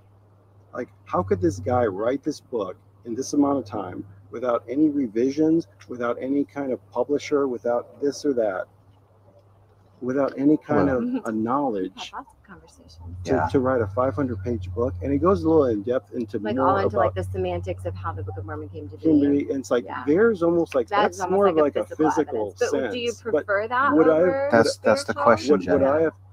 What I'm saying is, before I was before I did all my feelings, like if you would have brought me that evidence at age 20, I would have laughed at that evidence. Interesting. But I would have used, so okay. Feelings have to come first. Oh, all right. Okay. So let me summarize. Yeah. Because you have a deep feeling that it's true, when you look at things that you would chalk up to not being evidence, if you hadn't had the feeling, you're more likely to call it sufficient evidence because you have the feelings. Let me see this. Yeah. So wait, I can repeat it. Yeah. Repeat it one more that was time. hard. Okay. Back in the day, if you were to see something that they would call evidence, you would just be like, come on, that's not. However, today, because you have the feeling that it's true, when you see something that you would have looked at and scoffed at, today you're more likely to accept it because you have the feeling that it's true. Yes. Feeling, again, that tells you this is the path you need to go. You need to start. But yeah, I guess you have to be prepared you to gotta accept be it. prepared. Okay. So like, I don't know, 20 minutes ago or something, we were talking about feelings and that they can be unreliable and lead people to the wrong conclusions. And yet you're using feelings to be sure that your belief is true. And when you look at something that you would have earlier scoffed and said that that's not evidence, because you have feelings, which we've already said are probably unreliable, you are more prone to accept something because you already have this feeling that it's true. Did you say feelings were unreliable? Yeah. Did we not conclude that? No, I know what you're saying. If we didn't, I thought we, because we were talking about how people who believe that's chicken bones, that they have a feeling that that's true. People who believe it. And the judgment. Well, but I think we were saying, I guess what I believe is that there's a portion of truth or light, but I guess feelings can be unreliable. But you're using the word feelings. Oh, and I okay, think that maybe, okay. Because so let me rephrase that. I think that there's almost something that you can't describe. It isn't like it is. If you were doing so now, if you're doing something your feeling is right, if you know it's right, if you feel it's right, and it turns out to be a wrong sense. Now, here's the thing: when I say wrong, there is a level of wrong. There's a wrong where I know there's a wrong where I accidentally ended up at Whataburger instead of going to McDonald's, and then there's a wrong where, hey, I murdered people and I went this route and nobody got hurt. There's a wrong way. I decided to drink and drive and I killed people. I decided to drink and drive and nobody died. So based on feelings well, you got to have your feelings. You're going to be wrong with your feelings. Everyone's going to be wrong at a certain point. However, there's a point where your feelings are making you feel good and everything's right. So that's the path to take. So hence the reason. Oh, like if it's leading you on a good path. Yes, if your feeling is leading you on a good path. In the religion we're in. Well, here's the question I'd like to ask. Here's my question. Okay. Are feelings testable? Can we test the reliability of feelings? No, I don't think you can. So. This would be impossible. So. Do you think you can? Let me rephrase this. Can we test the reliability of feelings that bring us to conclude that things are true? The only way to test them is to do them. Yeah, I mean, I think to act on them and see that good things come and like hope, what. Yeah, that's the only way to do it. Because. So, what are we thinking, guys? What are your impressions of the one and only Who are you asking? Anthony Magnabosco? I'm asking the Mormon Stories listeners. It's a theoretical question. Yeah, those are our two clips that we wanted to show. So we are excited to read your comments later, and we're excited for you to join us for the rest of this week of episodes. So I hope that was a good exercise and just kind of highlighting the technique that Anthony is known for. So did you have any reactions to that second video? I wrote down some notes. A lot of viewers and listeners have some comments as well. What were? Yeah, the first one, just off the bat, you need to understand if you're listening to this through the podcast that they're both wearing like BYU blue, and Jenny's got a big shirt that says faith that she probably got at like girls camp or youth conference from being like a leader. So she looks adorable, and Anthony, he looks a little bit more like kind of aggressive, like he's trying to talk a lot. And if the body language really comes across, if you're listening to this on audio, I would encourage you to go watch, maybe even go give a view over to Anthony's channel and go watch the longer full version, and you'll see Mormon Anthony's body language, that he really just wants to jump in a lot. And so I have to give props to this couple that they just want to engage in a conversation about their faith and their beliefs. And I think there's more comments on the YouTube channel about their relationship dynamic and like patriarchy than even what they're actually the subject that they're discussing. Can I just say, like, one of my early episodes of Mormon Stories podcast, one of the first videos I ever did was of Brooke and John McClay. And John McClay had just like weeks before left a position as like an institute director at like Colorado Springs University or whatever, Colorado State Air Force Academy. I don't know what it was, but like there were so many comments if he would like talk over Brooke or like touch her knee and start, try to silence her. And same vibes here. So many people are like, there's some patriarchy triggering. Yeah, there's like going on here. Yeah. And I don't want to be mean or like pile on either, right? Because this couple just was walking down a trail and just like, yeah, sure, I'll talk to you. And Anthony obviously like told them that he was going to put this on his YouTube channel. So they were really good sports. So please be nice to them. We won't pile on. Yeah. But it is a lesson. It's interesting. It's a visual lesson in Mormon patriarchy a little bit. A visual lesson. Yeah. Body language wise. So I just want to put that out there. That's almost like the elephant in the room, which is just kind of like and you edited dynamic. You edited a little bit. I took a lot of what Mormon Anthony had to say out because he gets very preachy. Because you hate because F patriarchy. Well, no. It's really just because it distracts from what Anthony Magnabosco is trying to do. And I think the SE community will be very grateful for me for like condensing that interview. And go to the Street Epistemology or Anthony Magnabosco YouTube channel and watch the unedited version, because we want to give them all the views and the clicks as possible. So yep. You can return. We'll put a link up to that. Yeah. So make sure you check out the links that will be in the show notes below. And so if you notice with the things that pop off, like the top of my head is just kind of the circular logic, that if you noticed how truthful Jenny kind of came across, where she's like, okay, yeah, I do already have this belief. And then when I'm acting on it, I'm looking for confirming evidence that it's already true. And then when Anthony asks questions like, would you recommend this method for another person to determine truth? And her answer is, well, if I already acted on the fruit. So there's like a circular reasoning there where she already believes that it's true. And she's only looking for, is confirmatory? That's a word, right? Sure. Confirmatory evidence, I guess I could say. So that's kind of what comes across if, going over and over again, going back in these kind of circles. And so if you can get somebody like Anthony to kind of like ask good, hard-hitting questions, maybe for the first time in a Mormon's life, that kind of gets them out of this circular logic cycle and says, wait, are you sure? So what did you think about that? Yeah. Yeah, that's totally fascinating. Because the truth is, I mean, there's so much that he does that we see this again. Just he asks them how sure they are about their beliefs. He kind of teases apart what the main foundations of their beliefs are. And then for each one, he's like, well, if you took feelings away, where would that leave you? And that always leads to fascinating conversations, to the point where, they're both saying like, oh no, if I had evidence, that wouldn't be as good as if I had feelings. I need feelings. Wasn't that fascinating? Didn't he ask that? Was it that or the missionaries where he asked, is that superior? Is it superior to believe something? And they're like, oh no, beliefs are way superior than evidence. Yeah. And I think that's interesting. And didn't he just ask, because you can never discover that the faith isn't true. It's almost like with feelings, you can never be in a position to discover that there's actually might be holes in what you've based your entire life on. I don't quite understand that, because you could have feelings telling you that it's wrong or untrue, right? But they're in a place where their feelings because she didn't say feelings, she said that I have a sure knowledge over and over again. And that's kind of what we are just primed in Mormonism to do, that it's almost not even faith. It's a sure knowledge that you know with every fiber of your being. Like that's the kind of language Mormons use. And so if you go off of feelings and you find that superior to evidence, you are kind of in a position to never discover if it's true.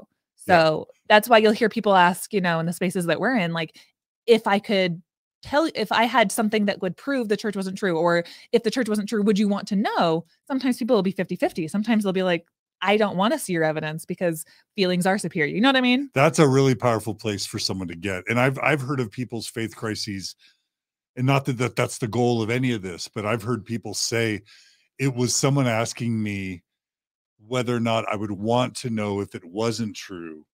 Like Cody and Leah Young, that's what comes to mind. And realizing that the answer in their head was no, I wouldn't want to know. That being the trigger for them saying, well, then I must not be looking at this objectively, right? Yeah. Where it's like the preference would be feelings over evidence, but would you recommend that same method for coming to truth to somebody else? Would you recommend that? And I think that the way that Anthony asked those questions, the couple had some like really interesting answers on that.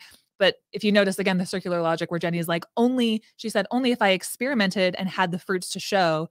But that kind of is already admitting that you are likely conditioned to cherry pick what you see as good evidence. Because she was quite honest saying, like, I could also just say, if I wasn't religious, I would just say that the good fruits of me living a good life, I would just chalk up to living in America and being a blessed person. Right? Do you remember that part? Yeah. I thought that was really interesting and very truthful of her. And then, and again, like going back to the superiority of feelings over evidence, while I do identify as an atheist, I don't want people to get the wrong impression that I am anti-religion, and I understand the importance that spiritual things that can't always be explained have, that are impactful in the society that we build, and life is hard and people need some beautiful spiritual promptings and things that help them through hard times. So I definitely get that. But with that being said, this isn't necessarily a street epistemology type question, but it does beg the question that if you were in a trial falsely accused of something, would you prefer the jury to go off of evidence or feelings? When push comes to shove, if something is very serious on the line, you go to prison or you go free. Or if your kid's going to die of cancer, do you want your doctor going on, Nature, Journal of a major medical association? Do you want the treatment decisions based on science or on your doctor's, feelings? And that kind of also leads into the bigger thing of a lot of the reasons that Mormon Stories of what we do, because there are families being torn apart by Mormonism. There are families being torn apart by things that are founded in bad evidence, that are founded not in good empathy for people on different beliefs, LGBT identifying type people, different, gender identities, different sexual orientations, so many different things.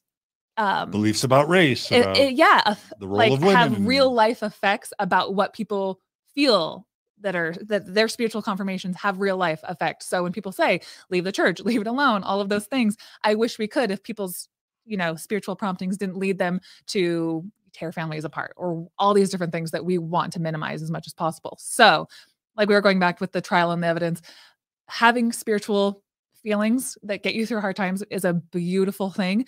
But if it's harming people and if it has negative real world effects, we want to dig a little bit deeper and make sure that we're founding our beliefs and as much evidence as possible. So that's personally, and I can't speak for John or Mormon Stories generally, that's personally what I find really appealing about street epistemology, is just have people second guess maybe if their beliefs after everything is said and done are founded in evidence and empathy. So yeah, we talk a lot about informed consent on Mormon Stories, and the truth is the church has been around long enough, the Mormon church has been around long enough to realize that they're basically indoctrinating people to think that feelings are facts or evidence.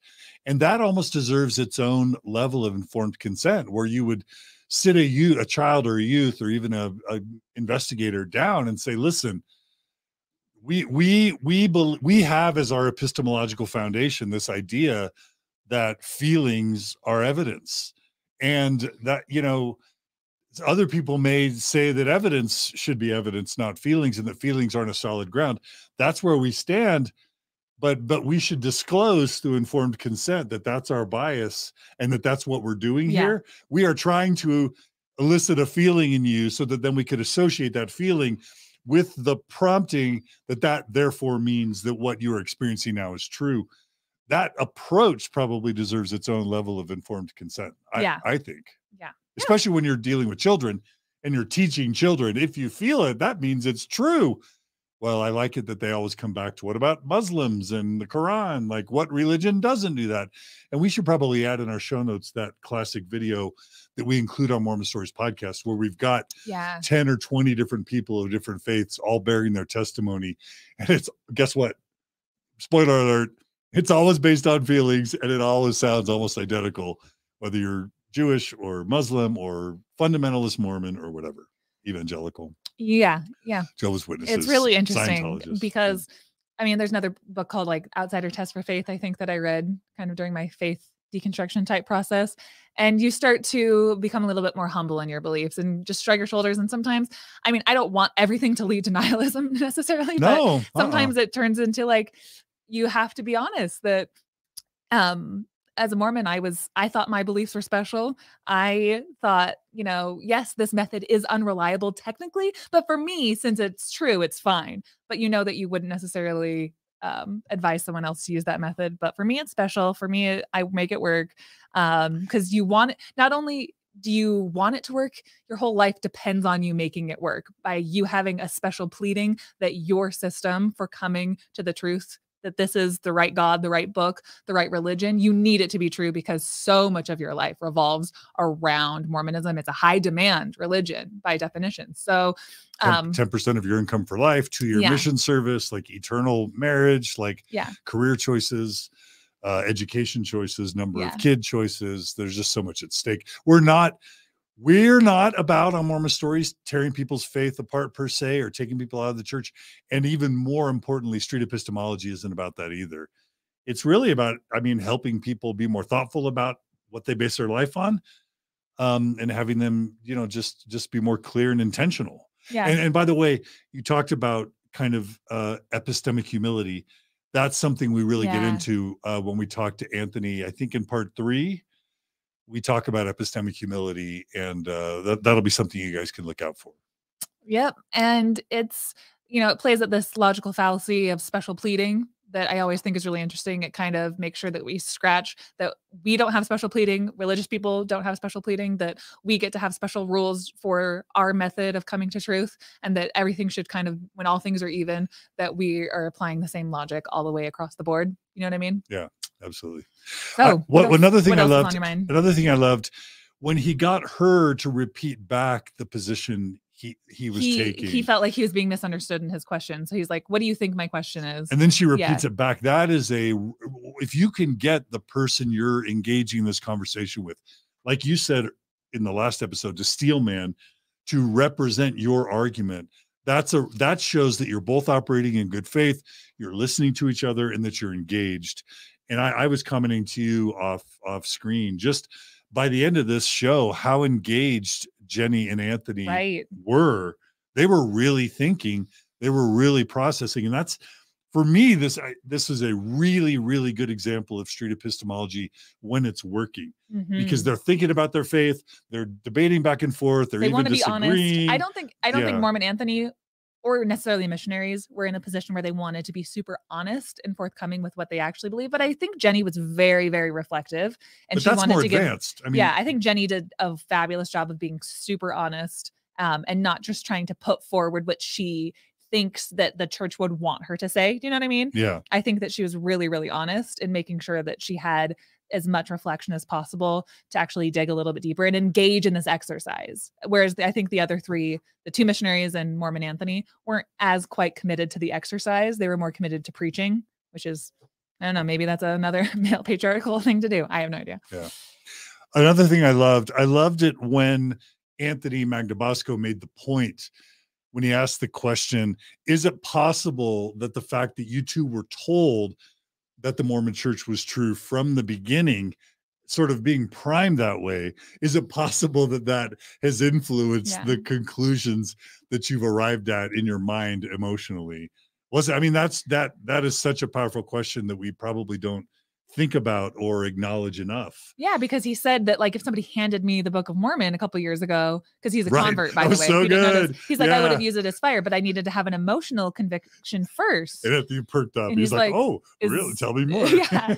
But is that Let's explore that. is that a good method to go about things? It's almost like at one time you kind of were a critical thinker. What was it that made you decide to turn off your critical thinking? Yeah, and I mean, we know it's pretty factual when you say, John, that missionaries, they kind of are usually seeking out people that are in positions that would be questioning the meaning of life. Maybe they lost somebody close to them, vulnerable, financial hard times. They're looking for an emotional reason to convert to the church. Very few people, I think, are converted for like super high intellectual reasons where everything just makes sense and everything aligns, all the dominoes, all the puzzle pieces fit, and then they have a spiritual confirmation later. It's usually some, a more of emotional reason. Maybe it's horniness too. Maybe it's just somebody who looking for I mean, how many there's a lot of people who convert because they're dating a Mormon or romantic something. Conversions. I mean, that's one of the top reasons people join Mormonism. I agree. Yeah. In the modern era.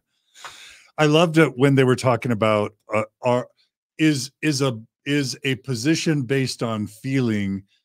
I mean, I'm kind of being repetitive here, but towards the end, they were getting to this kind of nugget of are positions based on feelings more virtuous or more legitimate than positions based on facts or evidence. Mm-hmm. And I loved it that they were just, it's all about the feelings. And it's so circular, because then there's always this doctrine that Mormons will often come to, Carah, and I'm sure you've seen this a lot, where the Mormons will say, well, that's the plan of salvation from the beginning. Heavenly Father had to build a veil of forgiveness. Heavenly Father had to make it a test.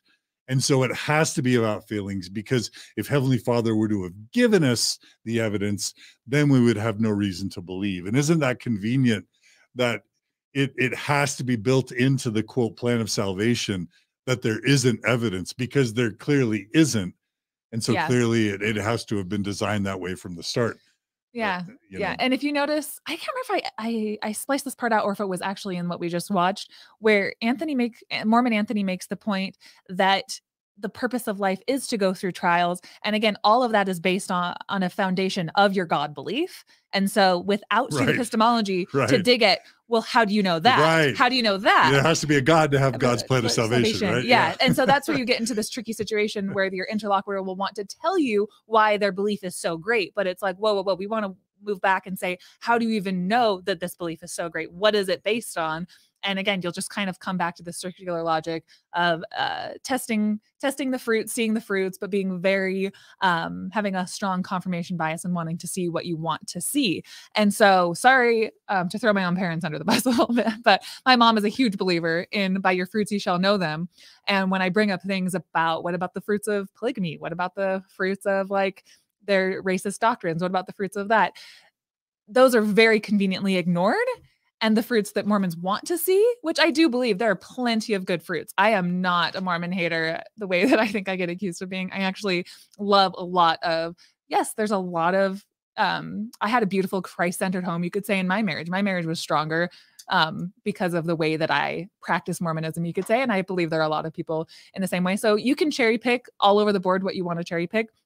But the point I'm trying to make here is just be very, very careful when you are engaging with somebody, an interlocutor, for them to use like the fruits argument, because you can get into a really nasty territory really quickly by going down the lane of like, well, let's talk about those fruits. I just want to like caution people to stay away from those. That would be getting into debate territory about the merits of the belief system. And we don't even want to engage in that yet. We just want to talk about if they can sustain and I guess have a strong foundation to believe that in the first place. Does that make sense? So. Yeah, totally. Carah, there's a couple of comments or questions that I wanted to kind of read out, have you respond, and then maybe I can respond as well. Is that okay? Yeah. So Tim Moore writes, I really love Street Epistemology. I don't know how effective it is on Mormons because they're taught that what they don't know shouldn't negate what they do know, and they fall back on that. What would you say to Tim? Anything come to mind? I don't mean to put you on the spot. Yeah, that's a great point and a great comment. The only thing that comes to mind is just like with anybody else, you can ask about the testability, falsifiability. You can still just peel back the onion layers. And if it's not good with Mormons, then that's fine too. At least you ask the questions. That's what comes to mind. Yeah, and I think Anthony would say, okay, well, let's go to what you do know then, and let's analyze the foundations of that. I'm guessing that would be the move that he would take. All right, Ryan, Carah, Ryan writes, Ryan Wimmer, I tried the method on a Christian who believed there's evidence for Jesus's resurrection, that if he didn't already believe in the resurrection, if he would have found the alleged evidence persuasive. He answered yes, but he did pause to think about it. When we parted, I asked him to think deeper about that question. Any thoughts on Ryan's approach with the Christian? I need to read it again because I didn't understand it, but you can go first. Yeah. So I mean, I guess you would have to believe that there was a God and that Jesus was the Son of God before it's even worth talking about the resurrection. I think this goes back to what you said and what Anthony tries to say. Getting into the weeds of specific religious or doctrinal beliefs kind of is beside the point of street epistemology. As soon as you're starting to talk about certain doctrinal tenets, you're probably off topic. If you're trying to engage in street epistemology, you would say, well, for Jesus to be the Son of God, there's got to be a God. And what's the basis of your belief in God? You wouldn't be. I think that's about 50% of it. I think that's a fine question. What Ryan posted there, to get at the root of what this person's highest priority, highest value is, whether it's literal evidence or if he already based his belief in Jesus on a feeling and was looking for like confirmatory evidence. Still, words out on if confirmatory is a word or not. So jury's out still on that one. So. I'm sure one of our viewers or listeners will tell us. Do you know how hard it is to talk for a living and just be like, I hope this makes sense anyway. But I think that's a great question to ask. Feeling sorry for us. Yeah. And we get picked on sometimes. No, but the great thing about SE is that you can just literally ask a question and then end the conversation and try to make another appointment and see how that question has sat with the person throughout the week and then pick up the conversation where you left off. So that's what's great about what Anthony does is he hands out these little puzzle pieces and he says, come back and you make a complete set if we can get like 3 conversations, because you can only do so much one at a time. But yeah, I still think that's a great question. It gets to the root of why somebody believes that and what their value is. I like this point. Jonathan Anderson writes, it's a good, closing comment, not that we're exactly closing, but Jonathan Anderson writes, if a thing is true, it should welcome investigation and questioning, and questing and questioning. Truth will win out. I like that. Is it J. Reuben Clark who said, if we have the truth, it cannot be harmed. If we have not the truth, it should be harmed. Yeah. I think that's kind of a really true believing Mormon should view it that way, that they have nothing to fear and that they're Can we put that on the billboard of their beliefs. That'd that is good. All right. If there's a donor out there that wants to support a billboard brought to you by CES Letter and Mormon Stories, we'll help you make that happen. Yeah. As an ex-Mormon, even as a Mormon, I would have agreed with that statement. It was said by a Mormon leader. I think that's a fabulous way to go about things. I think like BYU and, it's an accredited university that has studies and scientists and research would follow the scientific method and would want to have investigation put to all of different claims, including religious claims. So I think that Mormons at their core, they do want investigation. They do want people to poke and prod, and they want to seek truth wherever it's found. I do believe that is a value that I hold today that I got from Mormonism, to be honest. Cindy writes, wow, this could help us negotiate better with others. I'm hooked now. Let's see. Well, let's just address what our viewers and listeners are going to get for the rest of the week. Sure. This is Street Epistemology / Anthony Magnabosco week on Mormon Stories. We're going to have 5 days in a row of Street Epistemology and Anthony Magnabosco. We brought him here a couple of weeks ago for Thrive. And for those who didn't join us at the beginning, tomorrow is going to be Anthony's story. where he goes in for a couple hours. He was surprised at the level of depth. You remember? It's so cute because he's like not obviously like a regular Mormon Stories listener, and John's like asking him about his childhood. And he's like, no one's ever asked me this stuff before. We're like, welcome to Mormon Stories, Anthony. He's like, is anybody going to care about my? But I think it'll probably be the most in-depth interview he ever does. I know it's in really his good. life. I love it. Yeah, and he tries to redirect me, and I'm like a dog. We're not talking. Like we literally, I like asked questions about Essie, and John's like, wait for tomorrow. We want to know about this guy's story first. It's cute. I was worried that I upset you a little bit because No. I'm like, Carrie, you're going too fast. I want to hear his story. Anyway. No, because I say in the interview tomorrow that it's like when, especially a couple years ago, maybe like a year ago, when I was really into all of Anthony's videos and stuff, it's what you want to know. You want to know, who is this guy? Where did he come from? What's his religious background? How did he get started in this? You're like, what does his family think? How does somebody just pick this up as a hobby? Do you make money from it? Just answering all of the questions that you won't get anywhere else. So that'll be tomorrow's interview. That's day 2. And then day 3, Wednesday, is going to be Anthony kind of giving an overview of what street epistemology is. We wanted to show you today so that you would care enough to watch, to learn about his story, and then have the context to then understand us talking about street epistemology on Wednesday, which is part 3. And you want to talk about part 4 again, just really quickly? Our favorite, probably our favorite. Yeah, part 4 is really interesting. I don't want to kind of give away. We shouldn't give away too much about it. Yeah. I want you to watch and see, because it's epic. It's kind of epic. like Muhammad Ali, George It does Foreman not go the way level. exactly that you think it's going to go. It's super surprising. I've never seen anything like it. Let's just put it that way. Because on Mormon Stories, one of the early videos I ever did on Mormon Stories was with Sean McCraney. Mm-hmm. We brought him to Logan, sat him down, and he's been an ex-Mormon evangelical preacher for decades. He hosted the Midnight Mormons debate with RFM. Just if a couple anyone's weeks familiar ago. with that, But he had a show, a TV show called Heart of the Matter that turned into a YouTube channel. And he's been doing this as long as I have, if not longer, of just scrutinizing Mormonism, but from a super believing preacher, pastor, evangelical Christian standpoint. I met him in the hallway when he came in, and I almost cried. He's actually a little bit of a hero of mine, just because I remember watching him when I was like 15 or 16 in my parents' house in Provo, when he was on his TV show that was like a public access kind of TV show that he hosted, Heart of the Matter, thinking, who is this guy saying all this crazy anti-Mormon stuff about Mormonism? And then, you grow up and it was a lot of it was true, right? And so it was the first person that I ever knew had some truth about Mormonism that had ever been kept from me, that I saw on TV. And you do the kind of the typical Mormon thing where you're like, this guy's crazy. And then you were like, actually, he had some good points there. So it was really fun that I got to meet Sean. Yeah. And we literally, like the day of or the day before, we had the idea of bringing him on, because we were trying to figure out if we were going to take Anthony to do street epistemology. Like, should we do it on Temple Square? Should we go to BYU? Like, and we just didn't have the time. And so like we had this aha moment of like, let's call Sean McCraney, It was so cool. I asked a couple other people to come on, some other Mormon YouTubers and things. Yeah. And they weren't super keen. They weren't super keen, even though people of all different backgrounds really respect street epistemology and what Anthony does. But Sean was a good sport. He literally, we called him the morning of, and he hopped on over. Epic. It was awesome. But that is going to be, I don't want to kind of give away what happens in that interview. It's very interesting, very interesting.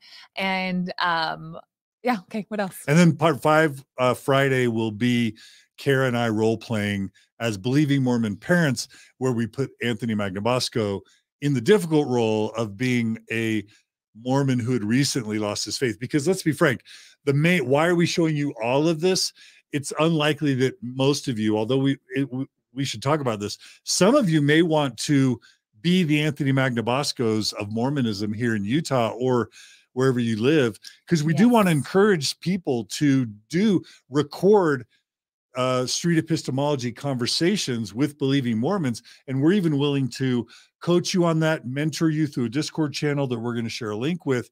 And then if you do high quality or high enough quality audio or video, high enough quality, effective enough street epistemology conversations with Mormons, we will invite you and or repost your videos and conversations on the Mormon Stories channel. Is that right? Yes. And furthermore, Street Epistemology International is the nonprofit that Anthony runs with a few other awesome people. And you will hear in his interview talking about how they have actually got funding to give people camera equipment, audio equipment, train them to go out and be able to practice this technique, because what they want to do is be able to have data on, does this change minds? What does it do long-term mentally to people? This needs to actually be studied. And so that's kind of what the Street Epistemology International does. And so if you're actually really interested in this technique, please click the links that'll be in the show notes and get more information on this and get plugged in with the different SE communities. They're really fascinating and engaging and super helpful. And are you still thinking about doing Street Epistemology? I am. Woman on the Street? So busy. I literally told Anthony. How are you busy? My boss is a real slave driver. No, John's Lynn's a delight. But we have so many projects here. I would love to find the time to be able to do that out on the street. People might be like, I know her. She works for Mormon Stories. But other than that. She's nuanced. So I've seen her on TikTok is what they're going to say. Yeah. But I literally told Anthony that if John never offered me a job here and this never happened, I would literally be trying to run a YouTube channel similar to his, because I really believe in it and I love it so much. So it's definitely a passion of mine. So we'll see what 2022 brings. So if you feel called to be the Anthony Magnabosco of Mormonism, reach out to us and we want to support you and showcase your work. But the reason why I brought that all up is because the most common use case scenario that I think I envisioned as we were thinking about bringing Anthony on is that so many of you are going through a faith crisis or have been through a faith crisis, and you're going to need to talk to your parents or your siblings or your bishop or your loved ones. I would love for Street Epistemology to be used in that way. And so we role play believing Mormons, put Anthony on Friday in the difficult spot of representing a questioning or a non-believing Mormon. And that's day 5. And that's how we wrap up. And man, if any of you end up having meetings with your bishops or stake presidents or family members, please reach out.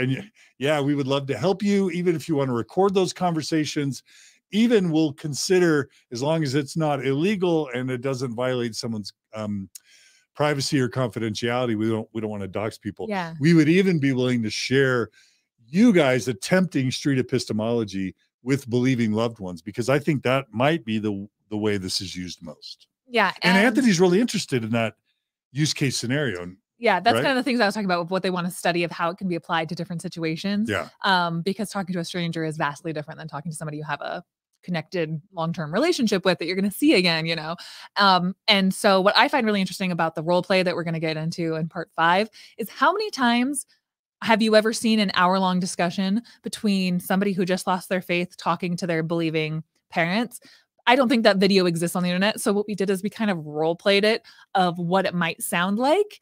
And it's almost like you're going to be a fly on a wall. I know we're role playing. I think we did a really good job. We tried not to be too hard on them. I actually studied up for like what to say. I had to go back and like write down a script for myself of like how to believe. We were like having lunch at an Italian restaurant, and Carah's like, I had my laptop listening to things and taking notes. We're so busy that week. It was like 2 days before Thrive. I had no time, but I was like, I want to be the best believing Mormon that I can be. I want to actually represent what my mom would say in this conversation, you know? So how many times do you get to have a conversation with like that? So it's going to be interesting. It's going to be me and John pretending to be Mormons. Not that hard, Mormons. but Yeah, we have some experience at that. Yeah, it's fun. Anyway, super quick shout out. We got a super chat just now. Carah, if you'll show that.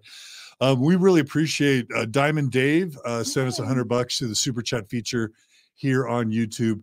We really appreciate whenever people donate to our YouTube channel through super chat or just directly through mormonstories.org or the Open Stories Foundation, because your donations, just to be frank, they pay for Carah, they pay for me, they pay for Gerardo, they pay for our equipment. So thank you for donating. Whenever you join us live, you can also, do you know Facebook has an equivalent feature called Stars, where you can click on the stars and it sends us some financial support as well. So you can donate through Facebook using Stars or YouTube using Super Chat, or you can just go to mormonstories.org and click on the donate button. But thank you. Was it Diamond Dave? Thank you for the Super Chat. Thanks to all of you who support us. And we talk in our next 4 episodes with Anthony about how we can help Anthony. He said that if he can only raise 40 grand, he can finish this incredibly important curriculum of training that he wants to offer people. So we want to help Anthony fundraise too. Yeah. So make sure to find all of the links and see where you can donate. All right. So that's part one. Good job, Carah. I think Boom. that was really valuable. And we hope you enjoyed Anthony. Well, an illustration of Anthony using street epistemology with 4 Mormons.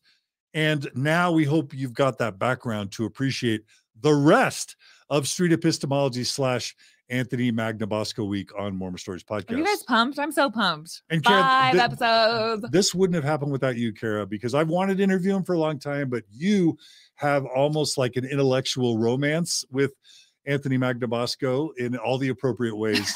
This wouldn't happen without you. So thank you for letting it happen. Yeah, thanks for letting me. I literally, first day at Mormon Stories, I busted in the door and I was like, how can we get Anthony over here? Yeah. I was like, because they've been planning this pre-COVID and Anthony had to cancel his trip. So I was like, it's gonna happen. So you've met Anthony Magnabosco and Bill Reel. Who's left? Sam Harris. Sam Harris. Okay, And we'll then work I'm on done. that. We'll work on that.